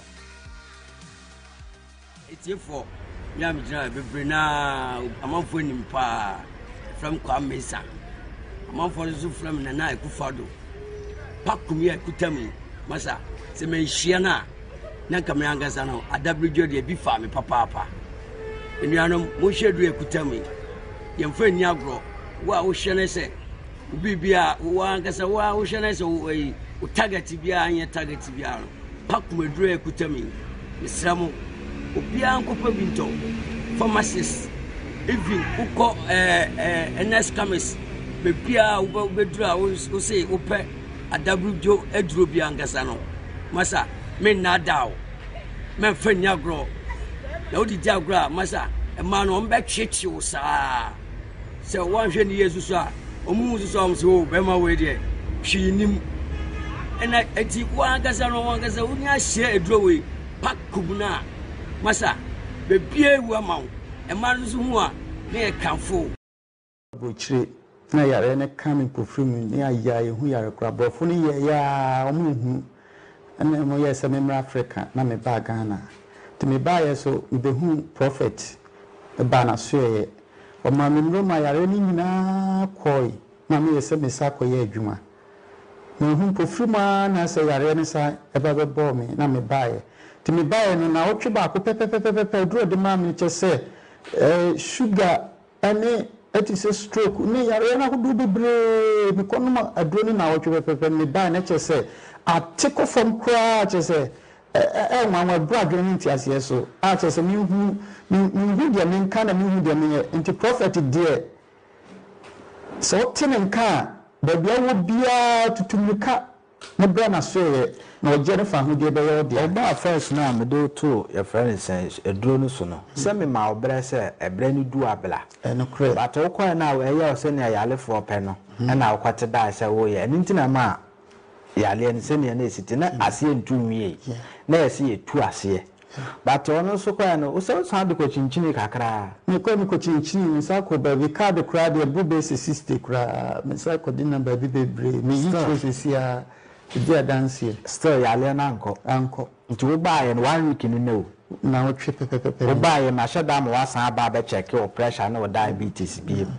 wa last day de ma won na de no hu difference wo difference bebre so ati bebre nti de na wo ka kire mo diabetes pressure de na wo ka kire wo de me ka kire ni nuan mo diabetes no pressure say so mo te prophet of 6 minutes and can o mo tutum di kan 10 no mra na so ye na o je ni fa hu de be yo mo dia yo we dia etie from asumu a madam ase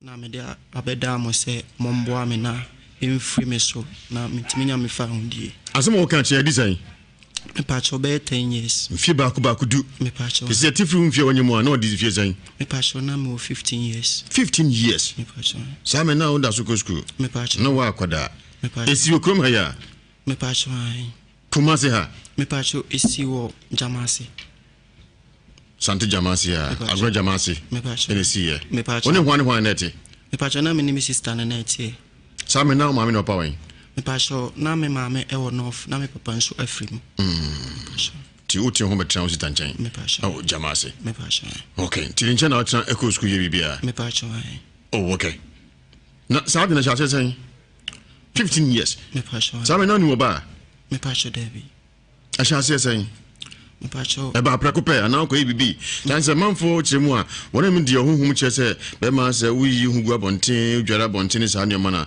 sunsum ta ware wo sa ne ma na o ye bi me pacho Debbie onye mu bia me pacho ai na ojidi se frɛ he me pacho me dan se me hwe ni me ya tro ase abosum agum aso ne afo bia abosum adan me pacho me ni ba bi free wo fie ite sai me pacho me fie de abosum sem kakra wo de kakra ana bebre emi huni bebre nya kakra me pacho kakra denti na kakra me pacho me nsumbi nti na kakra no me pacho ai hone kwaje sa de no me pacho me ntimenchire umusai me pacho David so ma meti ase me pacho umusai mu me pacho David adan wodi wani ehu me pacho ai sa me no di mfie sai me pacho be 10 years no more me corner of na me hone de ukoi me pacho me mama ne de ya kasa de no bi antunka me pacho me mama ne de me koye mokoye dan me pacho ye ko akostra busiafo na papa ti ase me pacho ai sa de ne hwan dia me pacho me ntimenchire wodi wani hui me pacho ati sai I say like on my estate you be enesio ese he me pacho esi efie na papa dem nesi me pacho esi efie I say statue me pacho e de powder go ho me pacho omode calabash kesi bi ena si na pampam no gyina hɔ oba na bema me pacho ni modu no nye nipa modu na de ase ayese nkofie bi na omo nse kofie no na si ona ye de kura esina pampam me pacho wa Musa Mu Nsem me pacho debi ye ka se da so si fie ho me pacho ayi abusuan fie me pacho ai opa wi en fie zeni me pacho me papa wi no be 10 years Hwana ye hojuma se papa me pacho me papa kichwa na ye hojuma papa enua oti ase me pacho na eba ne san wakọ busam odu mpani fie so wakọ busam me pacho debi me baya mbedu na nwotwe anadwo na nwotwe ye de amane abọ me ye se wonana di boda wa ye joda no anadwo na nwotwe ada ye makra me se wa maame awo ye se na anopan anopa be no nkron akwara na pie woni amba nte be fe basi no so ye fantini woni wo papa nua de poro no na woni aha ne da ye ntam ho ana wode basi ani akwasi no ye nyina ya ba begu da ba ko mu ana basi ne kuro no akwasi poro na akwasi ne pono no ama akwasi yiri no ma wo kuro no wode me na ko enti ba bia ya akwasi basi no de me na di boda adwo di boda no wode na akwasi ne ba bia wode na akwasi no won fa ne mira mentam se me shane nansa wona poro no ani akwasi no si amfamna na mra me dia ani akosua no ma ya ho adwuma ya fura ba ho no ya nyina bewu kwasi ne bewu poro ne bewu basi nso bewu de me na akwahia mu na wotwe me zani me wura me nana wa mame wo na wotwini me wura godane wura na chiri kwa bia godane wa na foso de basi ne babia wa bodi me nana de boda no wono me nana de boda babia wa basi do wono mom fane basi fane premio wa fala premio podo wa kwa me nana basi nso behu ma famina na mlemia mo hunto mo da ana mo sunti na basi wa ba kura mo wa ana mo hunti wo podo no sanya wanka basi ni ko ni ho ko ni ta na so ho wo hunti ana basi no do ba ya basi ni na dwane na wo twemi ensa na bai ada sani efo biba sani efo biba ada wo pase adebe na kwara de ba nkwa na agwa kwa shewa wo pose adele ba wo pose adele ba hasia ne sai ye fo biba adwane sa ye fo biba adwane sa ye fo biba adwane sa no abekura bla sa wo ko kuro mu ya no fo biba da de ko wo fo biba da de ko hasia ne sai wo fo biba na me ya bi sia wo ka nyame bentia wo ka wo de podri nyame bentia moka ba bia mo wo bia nyame ntia moka so fam na amra me podo hunto wo podo wo hunto ba bia wo bia wo ba wu wo furu ba horo ba sin so furu ba horo akwase so furu ba horo ma kumu nyira so ma men san kamena na di boda dia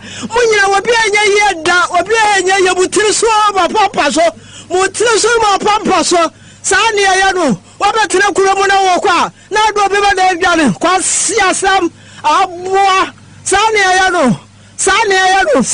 no wo ma me be ni ade ni adwane sa akaba yode basie mese wo ma me na ne baby ni wo be da adwane akaba yode wo ya kwa sia basi wo ya kwa sia wo ya aboa ba bia wo hye bia no wonnim nyansa adwene no tirimpodo so nim nyansa Powder ya bow ni nyansa anka be ba dwane ya de me na dwane be bow mania powder si me no ho hwe makoye press case abura kwa ame abefa wo powder ya do ba ya powder ya do kwa ya si me nim akoda so ya tuntumo so ya kokko me na ti akoda ko wanya ho me hu no wo so da na si doctor wo ya boa powder akoda no ya wo hira ya do ya boa wo ya boa ni so sawo ye nipa do sa na me na nso ye nipa wa ya boa so ma fa mo ya kanana ana ani akwasi ni basi ma tane me na no se ma fa me na di boda mera me dia ani ya munyankwa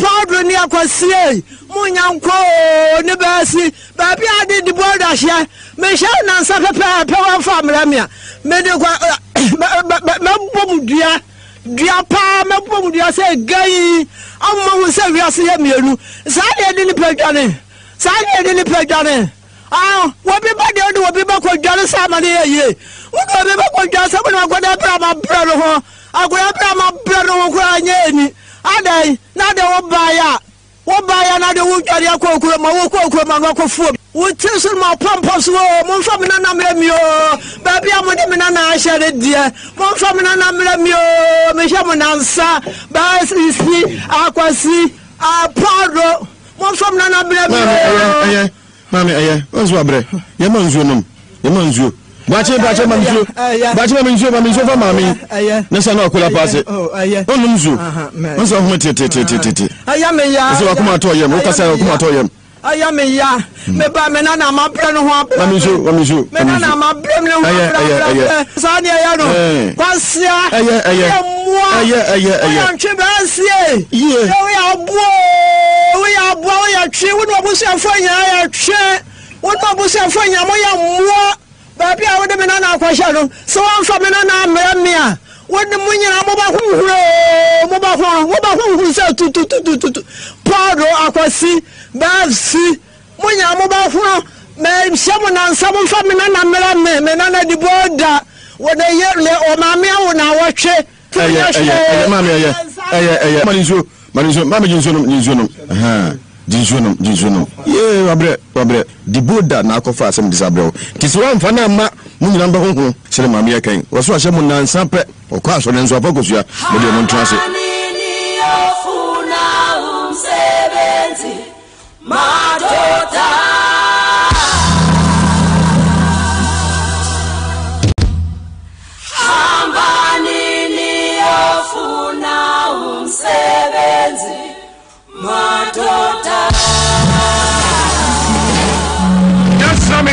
Adjua di boda na wote se on fire no adjua di boda ye fire anche bia na be si di boda ba Ewiase Mu Nsem for ya bro voice we di be 8 9 years ache pa di boda ira ya mami betra ase nya asem kitwa bre ye on fire ya be si di boda na dia be no ti we na ajo ewo be da bo enanyumre ense gwa paso me pa chopa 3 na be mo fa se mo akoba yeja kati sai Yakupando. So where? Mpachai. Evolution Ansani Lami Ibrahim Raj King ne Boate mu Alice Boate ne amuda so bia person hu anim hu anfa ye pa wate nanzo mu hu anim da sanzo we sunsu masema ikoyi anim se kimeka sa aga wona ekoyi na no obet to Ewiase Mu Nsem so tie katena anim kakra why what mfie san Pacha mo 26 Pachai. Eno nya 30 a obese samira ba umia no mba efe ye pa ohwe na asa dadwa 10 kasi buafo no yeah amazabu afo de ko kan obi ehwe ne bi na na asa na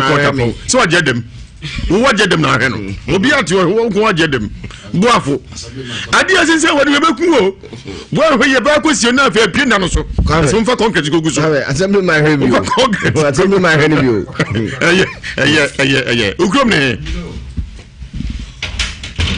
Mfibuafo what ukrom ne ni Vincent Mampo achemi free nkawie okay ya kasa ni mu bi antu nkawate unu aba yati unjan ada mu yantafo pacho debi okay mikaza mu yantafo mu kokko ni mu ntade ehye mu trimi ni nyina ayepe mma meti ase pacho debi papa nso pacho debi anu no mu yesai pacho 8 emma sa na mema sai emma 4 yo wadaro ma anwumre pacho enwumre de boko Masma me de ba ye ni se hunhuma ware ha me pa era me sine be ba be da mu na maboa me na ebiem me pam che we ni se me da me so na ye bia no na obi ni me abeda na ena na me hu nipa no me so da ya me hu nipa no eye be ma tenten kese otutu entuma guso na wo se chaw na oni me abeda enti oni me da ade achi a na mayase ye me ya mayase me ya pa nti akoso saa nti obi kire me se me nkofa eneti kokko entwoma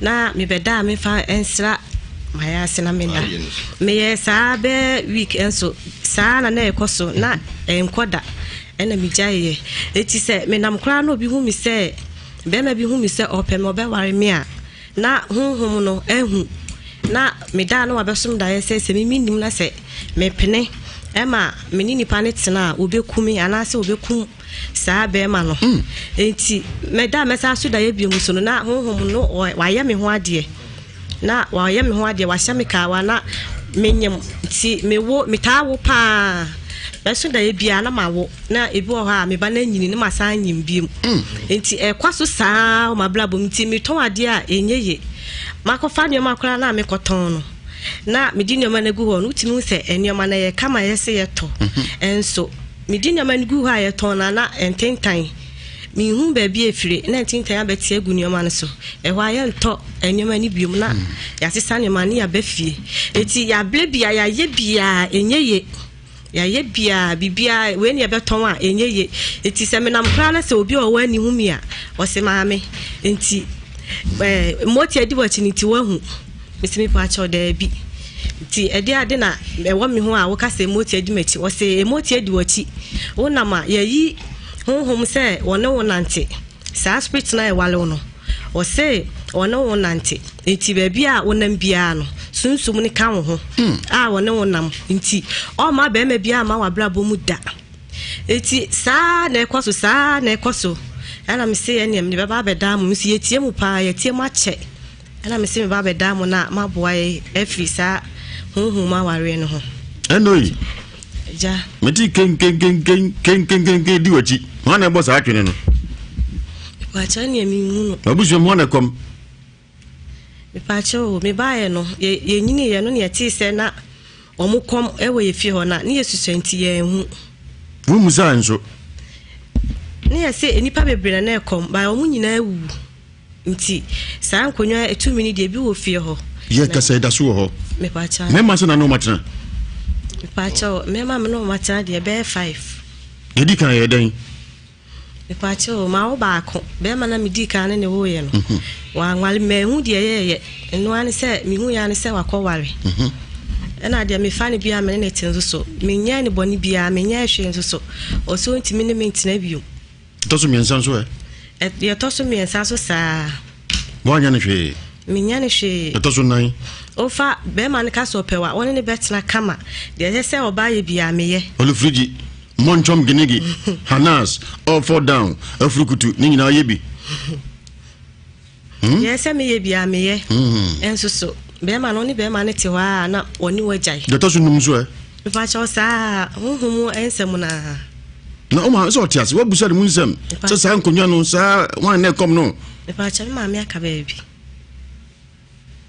no on tiase na shase e pa cha da bi so no tiase na shase na no tiase no tiase ni ma me wu ye na isa nti mo hu no kra ye hu no na ne yesusa papa nso e papa nso sa ono so frem e pa cha na mo ko busu ko busa se wan na kom abusu ani mu de ye busa o mo se mi sister penyi na ekom enu oja ye na obi fufuro so na ekom na achenti ye nim ne yesusanti ye nim hu nim die bia nti uko nka wi abusu afia da sa ne manda sugu ho pa cha obi a enkom ho nim se eda so ho dia na ho na ka che so na moti adi wachi pa cha aya mi ta kompai bo pa okay nti me kwa omutimi hu ka enso so omuntimi so na moti adi wachi anu ne nam pa cha obi anka se epese ukom pacha obi aka dade wona ka kire sofu bi aka ache me se akomu ye fie nti emotia na edi machi no omo pese me kom nti na eye saade antinsi usuda pacha debi eno mo akaba ati sei ya ka sadi no obi antu kan mami odi no pacha mi nua no mi no wona epani ona di wachi what in fie sei 32 aduasa mienu munya mfin kawe wo de nso ne sei mesme de mesme da me hu yente won kawo mesme da me hu saa me hyase sei me da no me hu se obi ne me beda saa nti efi ona metewa na bibi ne na me yem wo de bi na wo yem te se de minima de kro ho na be sha efi ha na be sha efi ha na be sha saa na yente won ka kro ase voice efi ha na be sha efi ha na be sha saa na ye nti de hyase no de mfie sei ache me fanse ache hyase ache ba na me ma adwene ni so ozo uhu no mi hu ade kro no timba mprese na otwe no se wode me beda ai ebi abe na otwe mienu bi na one ma beda na okosa ohu ne se abo na se nipa mihu nipa na nimeti me na me ho asɛ mihu nipa mihu ade kolo sa na ekoso onzo awo achawan wo ma sɛn tu aware me ba chade adan oni me ma sɛn na atra mema de me ne befo na atena befo ai onso de e chance sɛn de di kan ya me ma ne papa ade no no jae sensem ya unse unhu ne beye teto mienu so ono so sensem ya unhu de beye sensem ni sai unhu de beye ne nipa no ntama ode mfunu apamo aha no woko unhu de beye bia wonya ne boni bia so no ofiri nchen onso ye adwuma beye me ba cho me adwuma de bebre metimi ton force adwuma robbers adwuma me ye de bebre so me ya emoa me ntimi nyina mo ha ye baako se motiwe be ma bi ni ho mo da sunsuma bie jasa mo tekọ na asempoa na mo trans mo fa na busu epani akasa ko mo busu em akọ ese kon bi betumi afa yie firi mo so mo nyina firi mo ti mo na mo yasa mo nyina firi yana aya rahusem men ko Dr. Mensan so e nkodi nkomo simedu me ba matembo ase na ma diagnose mo fa ase mienu na ohwe ahofo ekro mo a ohun bedwiru ye ba na so bende obente yana arho hunamu dia na efo na huhumu yana ayensem bebre ya ka Dr. Asye Dr. Mensa Dr. Miracle Dr. Wonder ni ba kuna sa Meg Redman eni nsa no djuma o be diagnose aye post mortem na anatomy simedu wi na atoa enkomo iso Dr. Makwaba dogo mejozu Dr. Mainti o simedu medasi Dr. Mensa Herbal Clinic senie de bia ya no enenso ya san aba na ye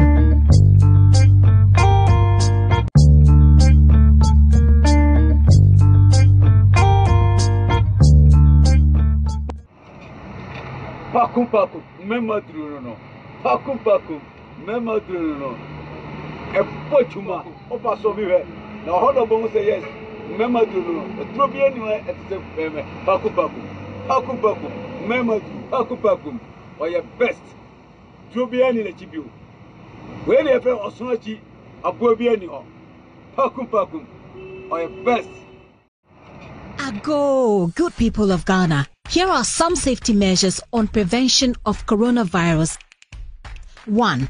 Cover your mouth with tissue when you cough or sneeze. Dispose of tissue into a bin immediately you cough into it and wash your hands with soap and the running water. Avoid shaking hands and use sanitizers as often as you can. Signs and symptoms of coronavirus include fever, cough, sneezing, and difficulty in breathing. Should you experience any of these, or for more inquiries, please contact 0558 439 868. That's 0558 439 868. Or call 0509 497 700. That's 0509 497 700. Remember to always wash your hands with soap and the running water. This message is brought to you by the Ministry of Health, the Ghana Health Service, and partners.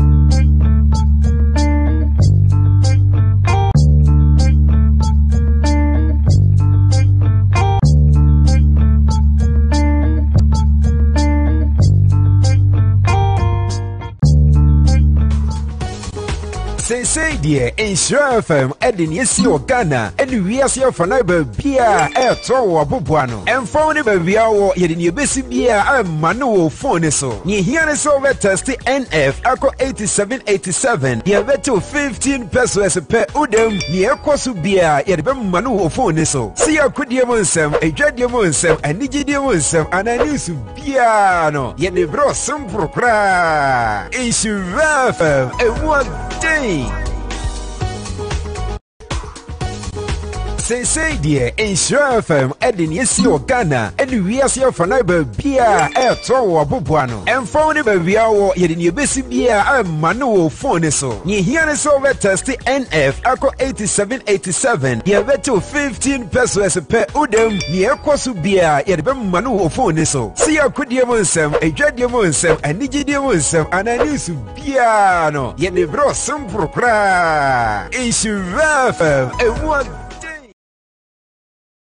da me catch us say edwie ofri trem beto badwesem a na onyira na emum otum pasa entiene so hia me opramai so a jiwa home efri say ha anye si amamre ene amane ekoso Nhyira 104.5 FM yatune di amamre akwankyere enti onia sa ope akamfo amamre abakosem empaninsem nyatesem pa dia eheya ana so oba na nyina yeyi aku edigu awiem musomfo Kwame ejeni mboate wo hia me kire ho a frame na na wakọ tomaje so me na bra no so a me na pamfo etranse na yadwadwe epe amamre na pumase bre kai se eyekosi ada bia enwumre no nsia ne fa ekosi no nso so kan ho a enima pi wo ho ma obetumi asua bi amamre kwankire obetase nimde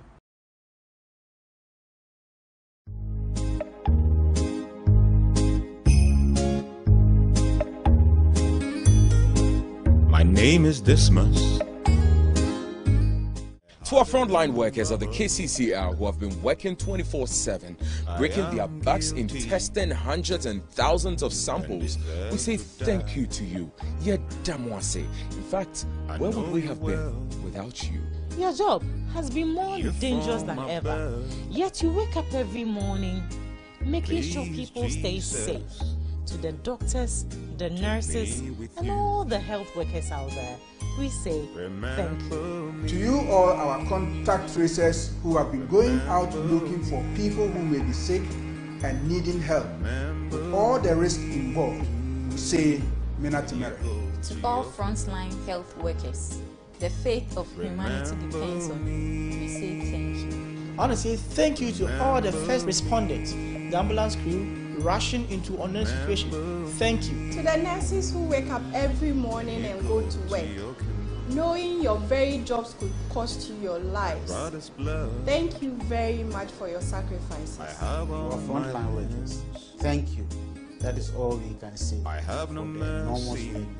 Thank you. God bless you. To all the staff of Noguchi, KCCR, Kolebu, and all the testing centers, where would we have been without you? We say thank you. Thank you. Thank you. Thank you. Where would we have been without you? Thank you. Thank you. Thank you.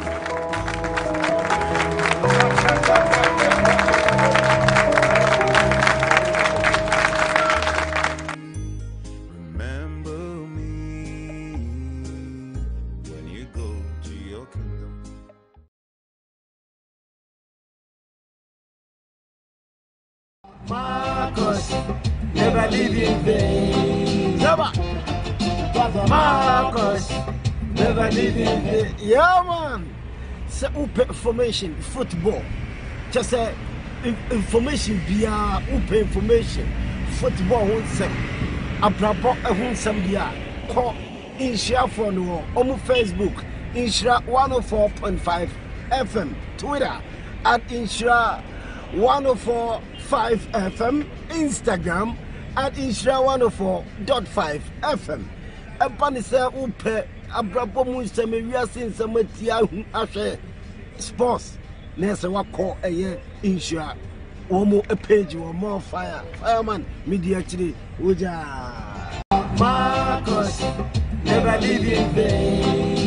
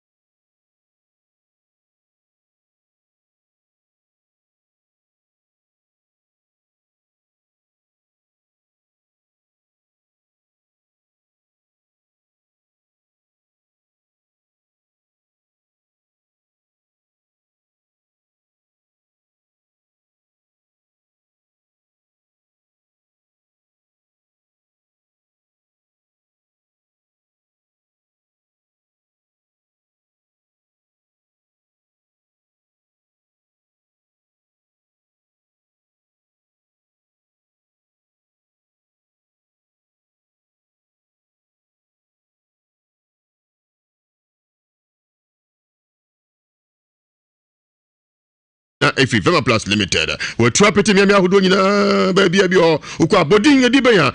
First about capsules now X Drive capsules.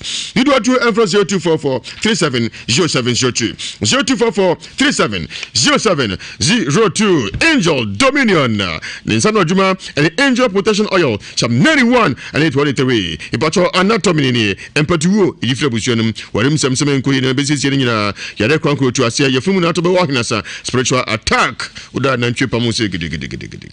I want to question baby a bro used to be and I feel upe favor SM23 NSA Oberto Brian Shaw from Ewiase Germany Frankfurt Peter Osemensa US Virginia Roxon London Mitcham CR4 Lady Home and I feel Belly Street 91900 Gent Yal as a boite and so hobby Kushio D for Joseph Mensa Etimetim Tabum Bola Junction Edwada Nafi Ebnada Enka Amasamai Stadium Jarvis and also a Yawada and a Memeda Nkoko Trado Salvation School and also a Kwesibia Odi for Joseph Mensa Namani 055 44 77 959 055 44 77 959 0504 60 41 22 Timalak Lakunkwa Kente de koye defe Timalok and SL now Kojibi. Ipato GTP your new style. Dumas Binta high target. Polish cotton. Laser hodo. Backs the shoes hodo in a egu Timalok. Nemandi esum hopa. Coaches the opening in a F.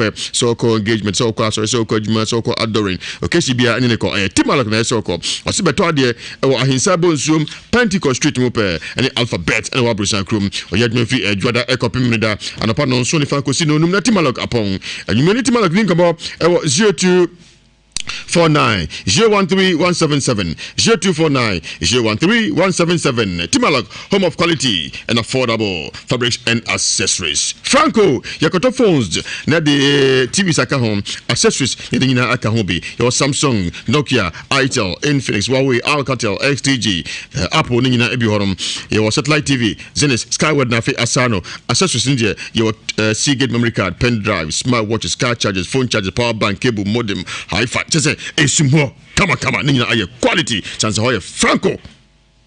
And one aye Franco. You ban the phones, ni computers, ni accessories. Aye Franco di neba akope. Branches bako in Siano so anatomy ni. Adum babu bazaar ufana ko Ejaba House. YFM chawarma, Melcom sharimu, Prudential Bank sharimu, Q4 Clinic sharimu, KO Morocco ufana ko MTN office. Franco sibeto de anopano nduku se wiano mino omo acha de t-shirt efe yepa. Ya chwani Franco. Pusi money onin komo ko business. I was 0245 316969. 0245 316969. 0560 68 4147 0501 538602 India Spiritual Doctor Prayer and Healing Palace. Akoda won't mean kasa na se won't mean antie ayaw mawuo na se yafumu na ato adwinso krobo nkoye konenko yifiro so ada we pipe bema na ketekete o mana boyi seti medua no te se VIP no humpe na apede o trosa na besisa odo ri ase firi so to ase na afi warim sense bi wor man pa cho wako cancel bre betime sunsum nsema obesiesie no probably some fail garam say for modi galache mubreni sikabebu musopa waton samun tintin ka se twafu tabe rotom love me alone obedo nko an obi anka won da birada ahino akokobin 80 mu ni signboard ni pansa awiadamu yadma yawada ifeda memeneda na kwasieda 0240 553682 0240 553682 0208 297 825 odi for Joshua encha obetrase no adago no so nsem no eye huhumu anase eye hunamu ade me pa cho buafu yanko kwame yako ni say kwame Meka beka some yakama some rufia dwuntimi nkasa. Meka say archangel eye huhum enna and spiritual marriage adro prekopa aba Nhyira FM akaka kra bi wanto meka banja binto fa bi dware okrada bompa ego so na okrada dware kakra ni nyina be firi so entasema na nyinsem o aginsem be hu ye pa be hu be se wadwuma ese ode ese osika sema se obi bia tibaji archangel e won Nhyira FM dai boni ni nyina eyi firi worm oba so be agye Ayi anase Michael be no to be me say friend say Archangel drona etimi spiritual marriage no drona da ebo na etimi no abofu da ho ekura nkante no eni bi na me hwe omode afre 0547 714536 0547 714536 0547 714536 me ba cho yenko monto nenko kwa me ene say isu ba ba dwaso amanfo nyina gie atum ye ba akopɛ aqua blue mineral water na wonya bi pɛ na no ma akoma to ye man kasa se wonam ehuro ana traffic achepa na ehuro di wo na homete na wonya aqua beverages omunsu ode abadwaso aqua blue mineral water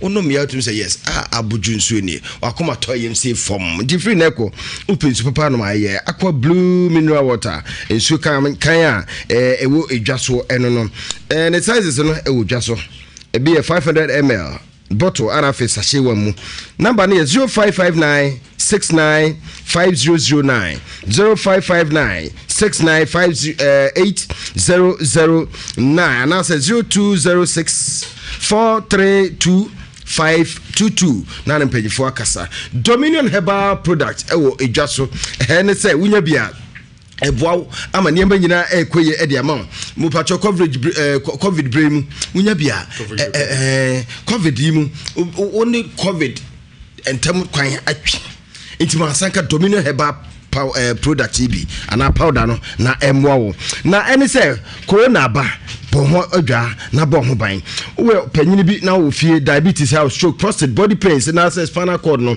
unya bia ebebo papa ukwa saf market ebi wo ho no ebo akwa konongo adanse atokwa ni odubia sin share from security checkpoint offense tepa goss bibia ni na afia sin fosu ho nyina ebuso 0209949215 0209949215 na mpanyifo akasa ye ko CB Herbal Center ehono na wankasa koduru a ubenya CD capsules CD ointment misrao so nya CD capsules na no no a wankasa beja tum se chese nkwamwa no ebenya hoodene mapa na afei wankasa ni padua na gina brane na akoatia yade biada ebasa yade bia ntimi tra ni paduam ni titru yade abesanka wiem a wiase nyina to bna covid-19 wankasa so benya bidie unya CD capsules na no no a ni padua no egina brane yade bia ntimi tram so na CD ointment honam ya bia de betu ase wakasa waposo afi utiemi se yesisi yade se yekotodwe ne muka ode wawaja atum se sasabro ni nyina no unya CD ointment na de sasa ebetu ase uya adwumaden me so pon ba fie pe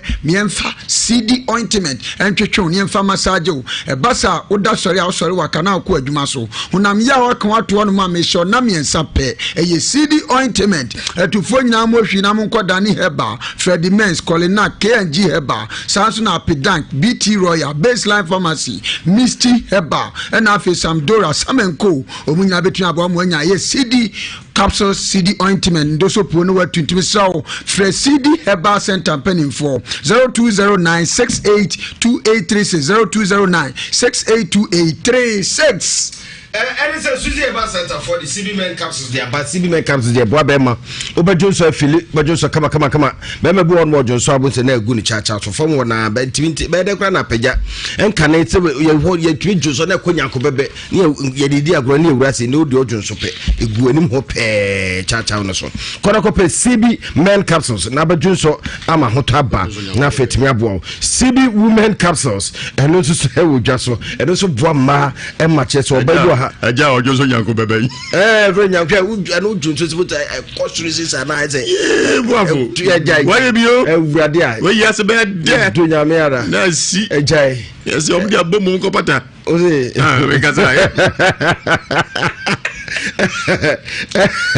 we need CB women capsules amamu fi no boa CB women capsules eno so boa ma oba se dia otuwe wo fe pa abate na 32 ase obabu obeti na sesa nyakuto krom ba bi na to ne tisa na ende obetisa afi ne hwada ne kuro me pa chora hwada ne dege ebi a kuro bi obrafo efre no dege ebe ono about sin kete kuro yes ekwa dege oba wase bie kopa bi sibi women capsules ebi a watenka no so wo from yenu aba bi ba no no so na tenka wo from yenu aba yi memo mu sibi men women capsules na afi mba wimo fili enu achi menstrual pains ene uti ya wor enemu abra ne ba mehia na wote koba de so tebe sex nyame bo ne say nije wo de wonko ade beka se atwubo kwafam ma honto kopa sibi women capsules sibi malakio eno so odwa so typhoid fever etu ase na afi boaw ema eye honam no temperature no etimi de dey kama honam ya otu etu ase sibi soap ebe mo ni padua na fe eno na chese ba ne se pedicure ne manicure obetimi e de yes madu na chese wona ho ahorobo so na why say kama obi apropro ye wo shugu a na bon kope sibi soap na emwa upe bi ato pharmacy ne chemical shops gina ebuso 0247 111671 0247111671 and 0246578750 CZ Eba Center Ghana ma ene mema edamwasi Ghana ma ene mema eda CZ Eba Center for asidia na me ka we say enso nso ye mu a mu bra ni padua mu a wankasa benya ho mapa eba se wani ebeja wani fra na afia se ye mu de nyina wo bre bo adwu so twa wo sa wo bre bo na ke se wo yem nyama nyina se na abokwan ama yade awodo na betre ni padua ntimi sew eba sa nso de obetu ase a edo ni ye ba akopɛ nso no nyina akɔnhyiamu no masoa nesben nso no wa pakan mu ntimi sew nso no de obetobia eye nesben nso no ns chemist omunsa no edo na mesrew abofro nyamfie mienu de e ma ne nesben nso no bi enom multimedia panyimfo se yadam wase 25 years ya me hyamo yadam wase dam wase akwena mawu akwena me akwesia danke Gracia Yadamwasi. Thank you. Lawson Herbal Clinic, Father Roma. Walk of a law chemist at the Aba. Unya be a gonorrhea echo, syphilis echo, wo want to be ba, and I wish one Nayasi, a Renessa, which is your ya, oba, me patch of Usu Hebi. Yanwa him few on moon, a Neman que law chemist Shababo. Delay man capsule, delay. We delay am obana be jiwa to be bottom at to try and say born inside say ya choose me. To say Connie zigzag. Obebi no won pe de ma de adwene de won pe sesa na ka che won te anya de da abrefie de adwene de ma okuru no kwamfa nti unya delay man kam sesa e wona so di fili pem no na ninje na ahotomra Lawson Herbal make chance odwaso mpacho honam yawo ana hututu ana malaria menstrual pains koko baby o kwa fichire se yebeka sebe waya abortion nansa na ya se wi ni saa bone ben kope bi na emu ope bi ato a me pa che wo ko pharmacy ne herbal shops ahodo a obenya bi ato Green Light Pharmacy Mozin Pharmacy o nyina osunyane ana ko Medcode Pharmacy wo fata e wo fie pre sunyane ana fe Sister Mercy fie pre Cap Herbal wo mu nyina eka ho bi ana so wo ko ebuakwa kana wo ben police station no ana so be frem panyifo 0242 133 we Kena na kana Kena yemre Kena okay kana de kana kana nemo ki ne kana me pacha ubetima 0242 133-577 0242-133-577 out of Wemo Union ko Agbeve Herbal Center and Hospital Misroko PM Wanma omudi Mona soap and cream abejaso Agbeve fever sanso and what the Agbeve tonic and balm and so abejaso Miso Himpo brought me fans and 10 Misonya Mona soap nibi ne federal dare e basa wan kasa obedia dance pa una kan betuase sanso and sansa wodo agi ni woni pedua na nyina na bebre na de samna ni dware yo na nyankunu de sasa so dia come on hunam kan away and sansa wodo nyina be free ni pedua na niama hunam na ni akasa na wan kasa won say yes we your ba wa your ba sima be man so e man be twa prisi wan kasa anya ne la no atwe ni nyina say wan kasa oni pedua hunam no e kasa Agbeve fever etu malaria semisro malaria ba ejawo tipa ejawo ho hye timisro ho hye Agbeve fever na mekanfo e di amount utiem wonu atu ntimi ntibini misro aye Agbeve tonic na mekanfo dia betu kwase sanso na wankasa wanum atono wanum betoso amwatimi atibia di nsabuo mu ya de ne hawo nyina menu abanya agbeve tonic na nonom agbeve bam so ho a etu nam ya nyina sempompo afei ensansan sisi yade ahodo nyina agbeve bam te srasra so wankasa anansere no na udi adanse sanso na mekamfo eye agbeve hospital e dia ma yade bi ti se diabetes, hypertension, stomach ulcer, typhoid Mr. Obebu one was meso da na bibi na meyam typhoid na ebo nkaye no unya eye agbeve hospital na koduro se kim wankasa yade no ase nyina ebetu sanso na be ma ogunsu ate yawo wankasa wa ho keka won pam wo fom ba waten ka kodi achi puto kasem yesi low libido ni nyina no kodu agbeve hospital no wani je wi opeyam so bo hwi ne kwa adakoja ache ye ne kwa mo nyina hwie ni die no hwe sanso na nkrapo primanta yo so tum last stop echemu bia no no afre agbeve hospital penin for 0246 595 256 0246 595 256. Food lovers special fragrance was your mom patch de bia come so no makum aduane enye de no ye de enye de sabe aduane ye de mfa nso osia pro enye de kra bia tra we atadwe ye de asie so tra toilet kra we abetene de food lovers special fragrance was your mom udi bia wankasa betemo de tisansa no na be feel sampa ai mo ye de dewa game Mr. honum na me de woko eye direct Mr. ye kono direct ebia wutie me wankasa wachinchire wankasa onye sika nto ata so Mr. eye 1 to 39 Mr. ubeyimu mama kuma kunum akodo na koba se wi ba akopa ye friend sure banker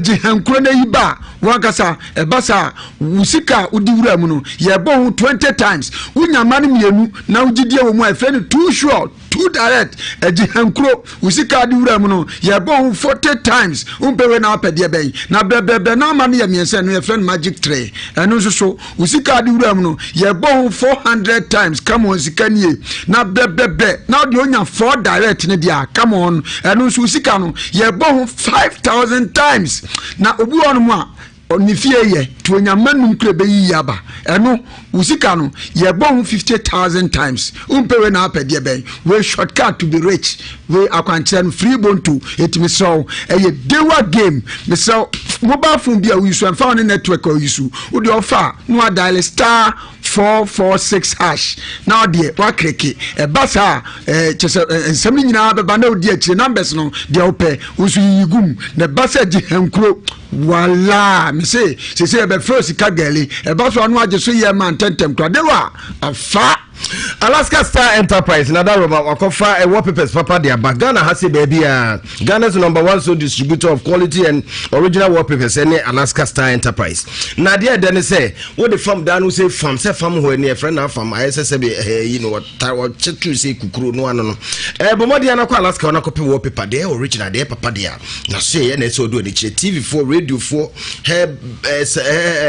hairdressers barbers munyina market men and women munyina sorry banking hall pan Alaska Star Enterprise o hwe na chi kwan na do ani achim ukukumasi he ya dum one boss FM di hwe ni mu wasabe Prudential Plaza udun kan so ya Tito Lane wo Benseka Mall anaba Febra Alaska ewo 0554 114878 0554 114878 na twetwe nkomo Character Ventures to South Robbie the Zahara Mr. Zahara G capsules abedwa so Samson na Zahara Man capsules Mr. Enum ya de bia wanya Zahara Mr. Zahara G capsules kanwemi enu bom basa wankasa syphilis gonorrhea ode poor candidiasis osa nyina betu ase oba wankasa hunka bone esuboni gugu ni nyina no Zahara Mr. Zahara G capsules kanwemi enu ebom na enum ya de bia ebetu ase sanso na bema wa ho keka won pam wo fom pa na mesreo Zahara Man capsules edremian kasa masoma hwen majatum se nyame ye nunum bi untua nkane aka o mako ma bedi dipeche ni nyina so wa ho keka won pam no wo so nkyeremu bia no afre 0246 348334 0246 348334 Donima Steel Complex abusuafo nim sese usidan a edan ne moso ne madan ne yefe omusa ne tie aite oba de be ma obepa na na gina na topa ne nkwampa a obabo wodem sa ne dan so be di mu a me pacho bravo ye obisi me nkan jame mundi otire so feel for your as mapel obi anka nche se mapel ha obi anka se mapel no ha obi aka no ha obi na come na obi aka no ha bo for this oso ntra na so wono bo for this oso mpe o ma da omodua oso mpe ma ko ni oba be ma bi anse ne peda omodua ne fie be ba bi enu ha wo se oba pa omodua ma be se ne pe tamfo akwa why you say why you choose some phone? Onism diagro. You. Trust. The university complex. I'm saying, and it say, Unyabia, when chance, no, also for the boss, I never. A died the bear for a chance here, boss. O boss, when they green affair, a white to say pink, the blue, red, blue, color, beer pen, sanity, Donimasta complex, and Yadiaba. And chance here who do size in Yadiaba, Zero Tass or IBL sheet or Diaba, DSL premium, or Diaba. Now, tropical premium alloys and can have a governance packet sheet in your Diaba. Now, dear Dennis will try and not drop by a non her prago, said the edible years was said, then said Tim Sway, pam. Nabu said, BBI, come on. Tony must still complex. Or Babama or Dan and Yamina, I come on. If it's 1 inch, because 6 inches, Nina will be. Omoasa for YF Junction, what bank Ghana Revenue Authority, Womo Office. Another for Donima for 0244126625 0244126625 Nanu Wamakata Donima Mama Adansi Ghana phone you say I have for Eddie Amaye Yadamo Sidamwasi Sadofo Bekaya Adum TV yani ade nsume dwumadie ba idwaso asamre Ghana phone nyina agitum mofra wodo ne pese hu nsuma ewo mumu akwasi hwa akoma otimpo meka akire yedi season 1 season 2 nyina ba we season 3 etimesrawo wa bofa no nya nfi shedu miensa no kotro ne din ebi onum numto wonum dwumadie bi di cheso kaso wo sa wan kaso wa bofa nso ohun talent etimesrawo kona kotro ne din adumdum ya abosumi ewo mu ne de toso nwotwe pepepepepe dwumadie koso edin twon momu kotro abofra ne din na register no eye Sitaka Hotel Kumasi kone kotwe ndi anopa no nwotwe pepepepe na wo ho na mesraw Adum TV nsoma season 3 ne de yese nsoma ye shrine ewo mofra ne mu no bia hunu ta obise ne say kwanto eba center for other Roma wo makwa ko fedu pa ne de aba kwanto eba me hya odwaso yefunu yo ya wonu mu ato apia tete wuntimi ndi widi bomade ya na kopa bi na emo a also na ha menstrual pains and also menstrual disorder typhoid ni na ekọ hepatitis ye de 5 days obua na chese ye clear no de afuri pedua ni akwanto eba make chance so candidate is white na ajo ahimfi aboso ho ma say obiama bia no ho pensa epede awo de ache kopa konto eba mesha na emo enu achi akonto eba ko mesha so koko woni ya sexual weakness be mebu awunu kwa ogina kutu na beti abobo so bo ni sisi mo mmere ne be ma ne mu peche tibi nya adwuma nhunu kutu kwa enu nyina no kopa akonto eba center phone report de abadwa so na wo pe bia to a na koka enje heba Fredman Seba Blessed Require Me Pharmacy Asim Hene Clinic ewasim Deni heba na fe apidanka na so be 0241 296622 0241 296622 na no makasa House of Fire and Anointing Ministry International also for dano abusia your friend say also Prophet Elijah Opoku ono na o command matitibrim eja free suruba be she bara bosom ene say papa ya saba na de oye ne say yawa da bia watrase counseling eboa woni ne mienu pe tisa chena de chena he chena woni ne mienu pe 1-on-1 pastor me so me problem ni de ekosunie papa beti odi ne otwetwa nyina mu na hotaba na anopa na wotwe kosi awia no mienu pepepe no tena se ewo faade mamponten school junction ho no mo ana se wasan de oil bia be friends Victor oil chetanu yenkunimdi anwa a wonya bia eboa emankunimdi ba ifo ne te sen ebe kano udi ahoto ene be kofie na wo perechi kwan ana so na fie koma no afa no 0550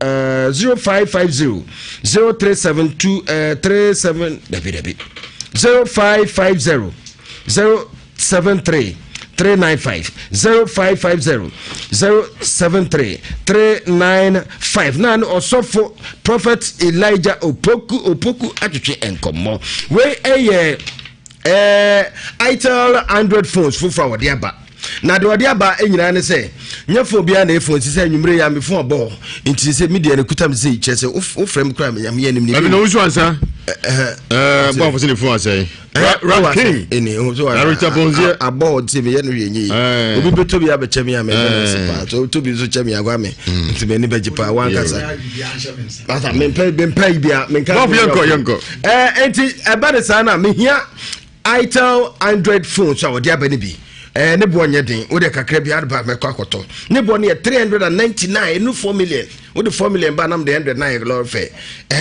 no ye phone papa unya bia ebe so niam nyina so amanfo eche ebo kra be for ade Itel for my ade me so kudwomu a Itel for mo phone fufura ode aba Itel S16 series ode aba pebi na niam nyina be koye ede amount na me pa we Indian Spiritual Doctor Prayer and Healing Palace chese eba de sana sunsun bia drobia be kadem baifobia be kadem na ni huna de wa say yi na kode okososo tu hu de wo fom nyina eni say o peba ana odi amawuo ana ekro bi atu ana wudi ene ye wudwonso keteso ma me panyin wudwonso no de ahye ne basa akra adwonso ntu pay akra adwonso mo wudwonso tu dwonso ana etwafom asi kusku akwa bi no me dan fifi odwonso na begum so ko India man ho obebo na de nyina to atwa enu ache bia obema no awu ana wudi ene small one tse meja ntatia ebasa ni nyina ebeko akwa bia ne be ma awu na ne ne ko pani bi oya bidro oti wodi se santin obia ne le odim Tiwani ya busa do I am ranzore mra no mu nyina nsore ko de ntimi nyina so papa on sore mra ma sore ko papa ti wonu utunku otiwa na ti monso na se munta do jumja monso mra wasore wokodim ba se eta chance en kasa de ewu nyano so chance en kasa de ewu wonka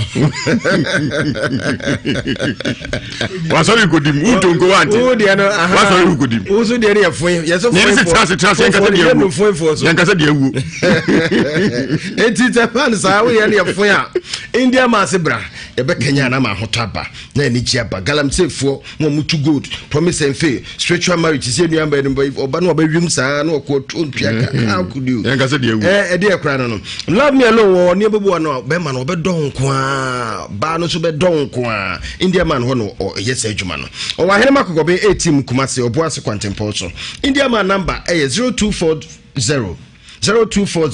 553 682 0240 553 682 and 0208 29 78 25 0208 29 78 25 na no atwetwe enkomo kwa me ne me ma me be friend mama Frida Dapa ene eye ne birthday ne ba ne Evelino eye the unbreakable friends ene eye ma me birthday was serious ma me ye ma happy birthday and I know na mo fa say eye Damien oh did the birthday ne ma me anso ne Evelino eye the unbreakable friends omo nyina ne ye mo happy birthday okay me dance okay so for Joshua Betrans no da go no so nsem no owie ya na beja fa bamisma ka kana bia homatum yo fa so mienu omu ye nuafo ana omu ye nuanom oma bre papa oma bre abusoma benedie ne nyina nso free ya foto de bia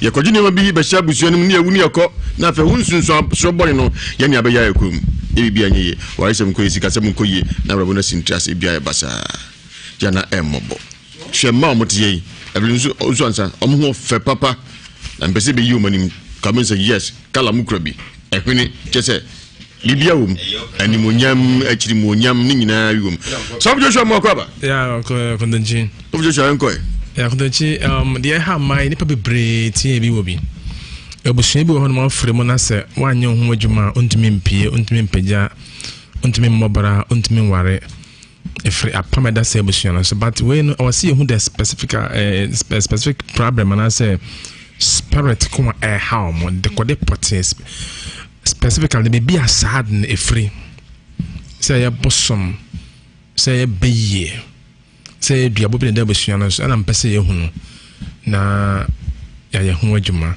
me minim de how money na ameze me ye meje me say the code ya how mo na afia na mo so aboa mo nti ba kwesi so na ba ko betina na me musem sanen sembe I'm here fast. Yeah, bro. First of all, you ndi kan hwe de kodia air how months. I me bomb pa tun be ne disabusua be so. Me nkonyo. Be see hu tru me ko edi mabusua so. Ya bosom pa me nkonyo. Okay. Me ha me walo mu nyina. Me bo mu daye mu nyina o. Amenhwe ya nhwa ade ansa. Wana so so da hu sa chow chow. Wona hu chow chow. Chow chow no ti ase sen. Me pa chow ti ase se. Ahemfuna ni na na amudi. Ahindie wo fie. To ate ase. Ahindie. Ne za ahindie tumi no. Eno na eware mu. Enne di machi a hamusa. Ande za ahindie honhom no. And then the who do what I assume I be my 10 gram. No was a charge, I know do a cheat. There's a one I say, radio in the how watch the word that. I can't quite have a fast or bed. We're for the Munyasa. And they say, Bam by more power, G. Na Yamea Duma. I want to say a baby 1990 in the Yemen. On your panino. I don't know whom and what done. And then this a puss animal and a guyem. Yeah. I know they we are near body away from now and now the year may be able boom crew bois. And so over Pimenasia, Yambea do Massaneman Friboso. And the content just a Hindia to me at Tim Bushias and I worry what I'm a young Massa. And I don't know where the actual washing a chow chow. No, or bachelor said, Obia Mao. Now, the woman says, I know what's I did and ask my bar. And that's an hour as a new from where do. As a dog national. There's a one who was in so. I know Saturday, Sunday was hard out. We are my engine, because I know ditch of money. Okay, sanity. Oh, okay. And now I know what's idea. I did a serious and a very serious crime. I say, oh, the end, there may be about 1 year crowd because I'm going to penny. Oh, Emma Memanentina. I'm going to bring my Memanentina on my house. I didn't know this is more conjunct some crowd now. I would die. I would die. We are happy. I won't say what I was going to say. Not day. Jenny na from so my inti nyanko da Ibrahim bre what you say and what do why I want to say omo de number 2 of your number 2 of your omu twaka bia so otisha apamna se nipo na koja de na wu ko na fa hu so no na baba na baba kan no kontonchie na we fie o but obi an de ese na esi adwuma fa yeni na we fie but ebi de mu odu ebidie mu odu se me fie bi. Ese Bible say ejanum antwe da bunu ma sem fem. Me poko fum no ko dia broba me ko am go me se fem zan. E wo fie. Bible kan say ebusua bia ba ko fa bosom dia ba se fidie mu honam no. Enema bibidi omochi a wonto atoaso. Enyame asem na aka. Enu na eye adwuma no ntia ba ne saa na pengo se bia no odin a. Na nyame ya adom ne ya wa wa firi saa de enum. Na wait ba fa otidim se o ma start to one am e say nyame pa mo mbefrim na wo so apano so pa be fana so go Joe Cran kwa sana na kwa ye ento mo de mo nkoma kuma to me we de say mo twa ofo na ton kwan okay mo twa ofo na ton kwan we no no ye be yo mo mama o mo ho atom ne asan de mo ba ha biom sa dan no mo hunu biom all right say sikahye na fan ko si abasbasa na to be twa simple grammar Oma be dia dance nti kwame so Joshua nipa mpempem na wo sa ha no nipa doso pa ise wo koda wo na cause bebre sa na wo ka che o mo na nwumre yi o wi asem samso na wo fa American camera channel pa e wo atwuma twede Joshua sunsum kasafo nipa mu what did nti wa ware no no ye lie nemo apeso o gian se no gia no ne sa nemo no ya na areho ya na ehu eno de obehunu se adne pie feely line gina hwa na ohu bibia nya afia ka se kofie ko ya de bibra nsa ana ko okron ko ya de nde ho na so ati asenti no ye wochena nti ya omutwabo se de ba ko twabo mi ya omutwabo e bi kra ba fema ahweme araba e fro se fro ni no so didi matem enhyirafo mo nkwase afo na mo de to mo de sasofo abetena ho no ye ya wo ma ya ho kire ye ni ba ko wose ono oja wusu no ada me hye bibia ni ho no bibia ni ho no ne ha no pa na me so ni tumi bia woni te wasam ko amu ni tumi amu ye gidigidi sa amu ya no matuko o posu kwa popa pese nya ko pon wotumi sin wo mo enti ano ni ochina ya woda ochina na metina se aye emergency ahwe sunsum 1-on-1 1 by 1 wa pesa ba obia na shane so ochina by 8 7 na matrase 12 wa pepepe mapon matia kra ye 1 nti me bon kan mo Ewiase Mu Nsem wo asunsumu yare pass ya to yare ma sa beifo to yare ma bosum bi ha ya bodu ya wadane se ba ko bi akam ne ye hunu no de obehunu me obehunu ba ko na akamu no obi atuoduru obi de wafa bebi akomanta ma tetere obi no twemman so bi de dube hogu mo watiati aso oba yare twere oba bodam ote ho tinni bi wona sum ohun nema bi wona ni so ote wa no kasa saafo na ochina mo mehia me no ya wachina na paya wo dan de metana no ochina de nya so de council emergency no kwa one by one the fear mom na emergency and asori ni break into us into fear na empa boda mo ochina de obi a wo sunsum ha biara no se na je wo so kanu be pie mo na de ko de ati no be pie be kana sama busa ne chiwade ne de ama na wotue from mu akọ mena ma ne 020 42 30 009 020 42 30 009 0540 44 70 00 0540 44 70 00 me ball last one 0540 44 70 00 aya atwema twede also besi wo Joshua John Shoba sofo line na obenya ka a ba twede ebu akwanso obenya bi pampa so obenya bi ochana pa ya woda wa wo ha bia na ochana pa shia me kondo chima no esi medase osofo Joshua afemi fra motia na memi ahomantum motia no se no muka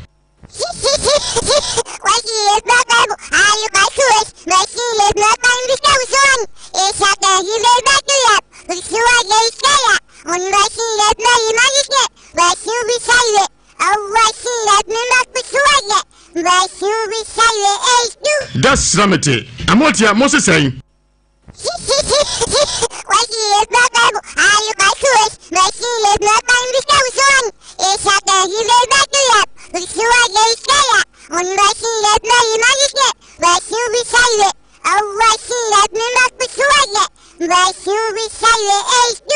A3581, A3582, A3583, A3584. Send us kind of Monteso and send back to me and send a boo. Hello. Want to be a so. Hello. Okay. Kwame Marco, original, Nigeria. Okay. Australia, it will be a brief way. Of a young couple, on chance. Oma Munkwamo, the only more for J. Producer in your question in a dimension. Let's go to market offer. Wadaroma, meaning the yarn, a cramium of the Antiagi. Ewo Kuchi, my was to take Jansha here. If I could show us Santimapo, James Nigeria, the more Yava. You say, so to years and last be years here, maybe a 50 pem, and I said you to see you. It's only some Mukaya of it has to say, having prayed yourself, be do yes, and in Sri Lanka, I just say, over some December Dama, when you're deep for my mapa. Omo di hen sem ko sia se ho se ye die efri ha ko wi ha omo tin no die se de tie be se omo to ma we ka odi fu abamu omo be no die me da se pi me se me da se hale da go me mo ajo ye je papa odi ana Mustafa ko fi Abraham me do papa that's Ramete yetio amen chala difference of ma se do papa e me ken na me se ya na wo kan se ni fi na ye me de so na omo de nkwa de so wonye he na obi kwai na bia na ye na efe be so papa ya e bi no wa ye ntia fe papa odi fo ho de onko na ho de a wonje mu gaga se be buru e kwa ma ne so aka ji a ye hunu bi ye no e be tuma bo ye ho ban ma ye ma me mbo ne bi o ma bi a ye nim ho he e be je to mbi ntse se be bia to bi ka ye ba ba ta chi am ya ne e sha be hwo mo ya me nka mo ba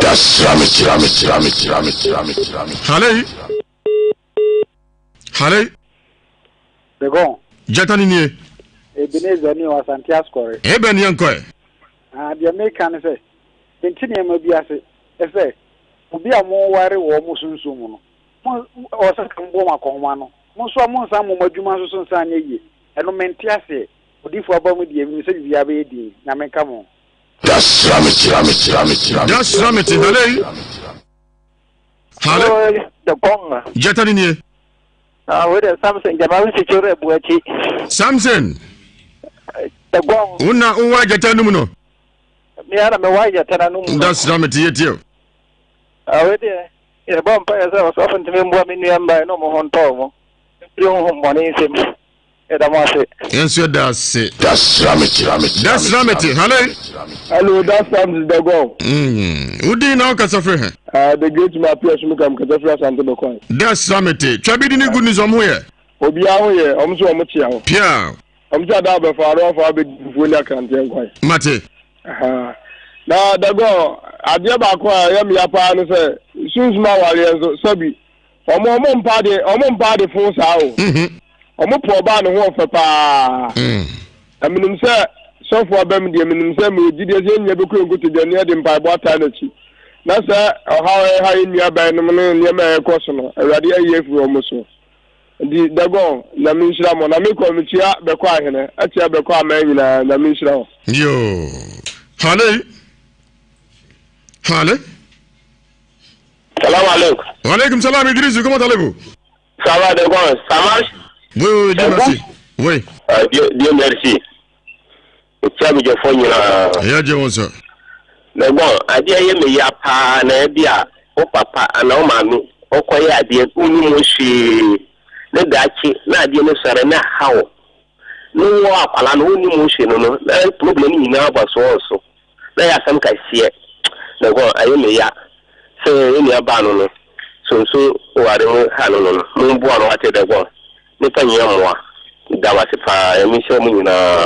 Ebisu onsha onso me ka so nyame yadom ochina and Bishop Dr. Kwasi Kwate Arena of Love ni apa na ochine eba so ewo Aprade MA Basic School Kumasi ya tiado form ye America Bishop Hona bi anya kama na ochine eba so nyame yadom ochina ni papa na efe na Ernest Fedua Kwate anebody man say Kofi Kwate ti Bishop Dr.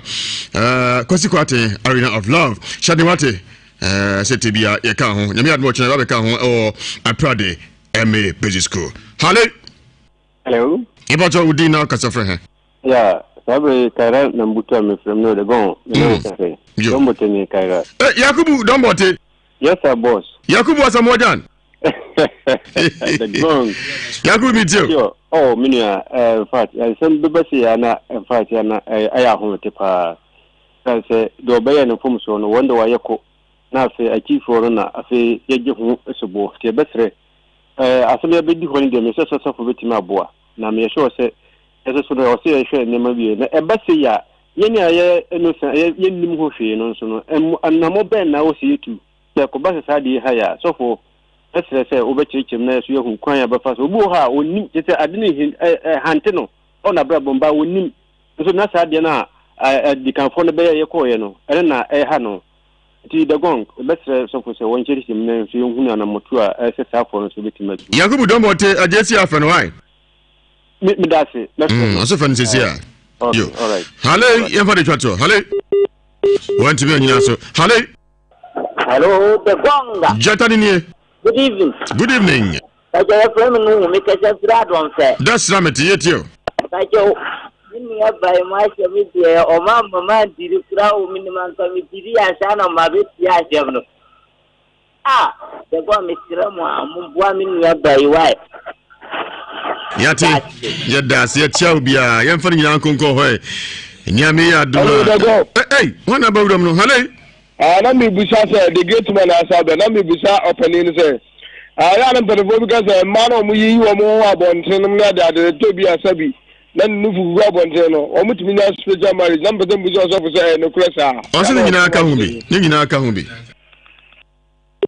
me da se aye yemfa nkonko so Joshua yako Yes, 020. Sofu Joshua no man me de tudwano bia na me bobo first no want me amfa. Me no man is 020 42 30 009 020 42 30 009 0540 44 70 00 0540 44 70 00 020 42 30 009. Mechira kwan ye atwema twede oba sofo line aso ko twede obesi ewo Joshua Junction ochina ye ya woda me counseling dana pa be 78 matnase macha 12-1 na mapondi wa baby asimunta mechira tama me de tama me de pont 12-1 mapon from 7 to 8 na matnase wa owo sunsumu yare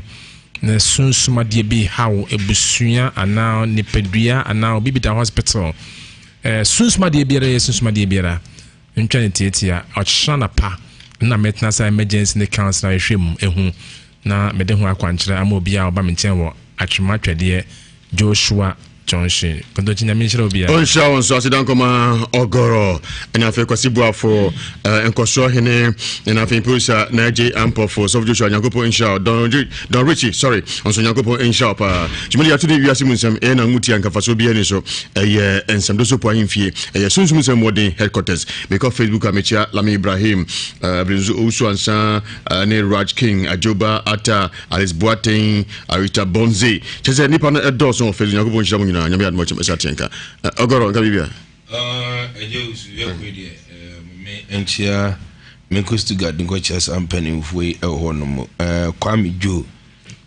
ya boa ane ana ma adoma sd mamenchia mo nyame adoma echina we mia kasa me me eba ku what's bishop kwasikwate ne pa Ephraim so don't to akande no e friend Charles Opoku bempe yami adoma echina nyamboa onu so yeyi no ewo antoa station 1 ewo ayebobo no side one em say nyami adoma me ba hanu wi a nige se me fira no ma se chen ba be meeting ha e fira no ma na se kwa chen ma meeting akwasi teacher mo fira no ma na se esa eko wo nyama adepa enchi yo edamu nyina se yakamo oluma kan se be se kwa be se papa o se enaka kra bi empai bonsu bebre so tamfuno eka no ho anadwu ya on fa 77 enkonechi pai mudu o tamfuno kan ho anadwu ya on fa 77 nenkonechi edamase that's